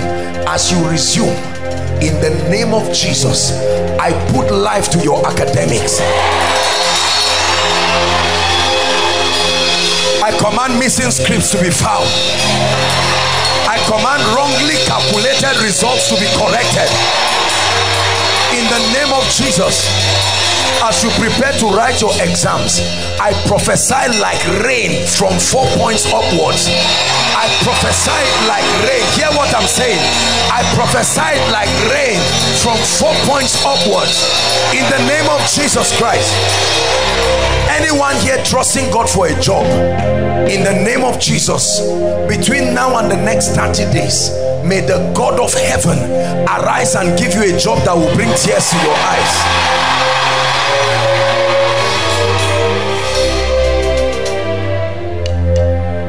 Finally, I pray for you in the name of Jesus that if you have never stood here to testify, listen to what I'm saying. If you have never stood here to testify, in the name of Jesus, I stand in partnership with Jesus, the firstborn of the begotten, and I command that God will give you a testimony that will be too big for you to remain on your seat.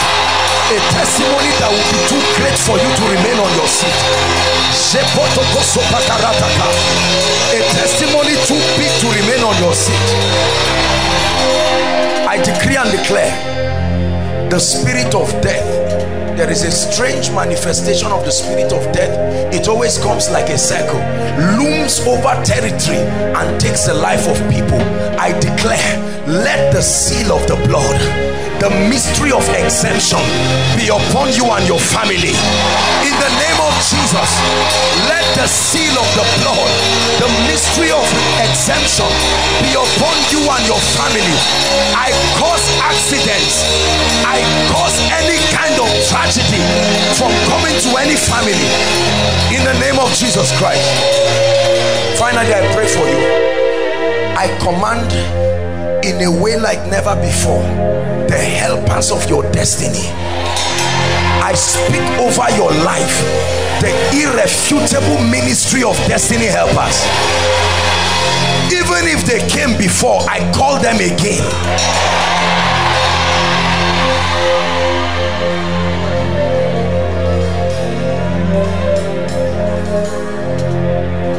Thank you for lifting.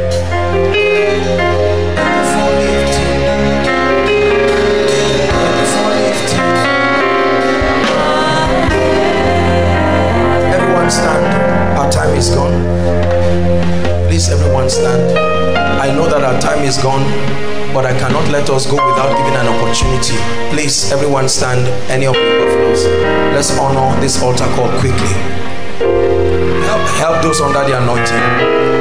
There are people here standing and saying, man of God, I want to make it right with Jesus.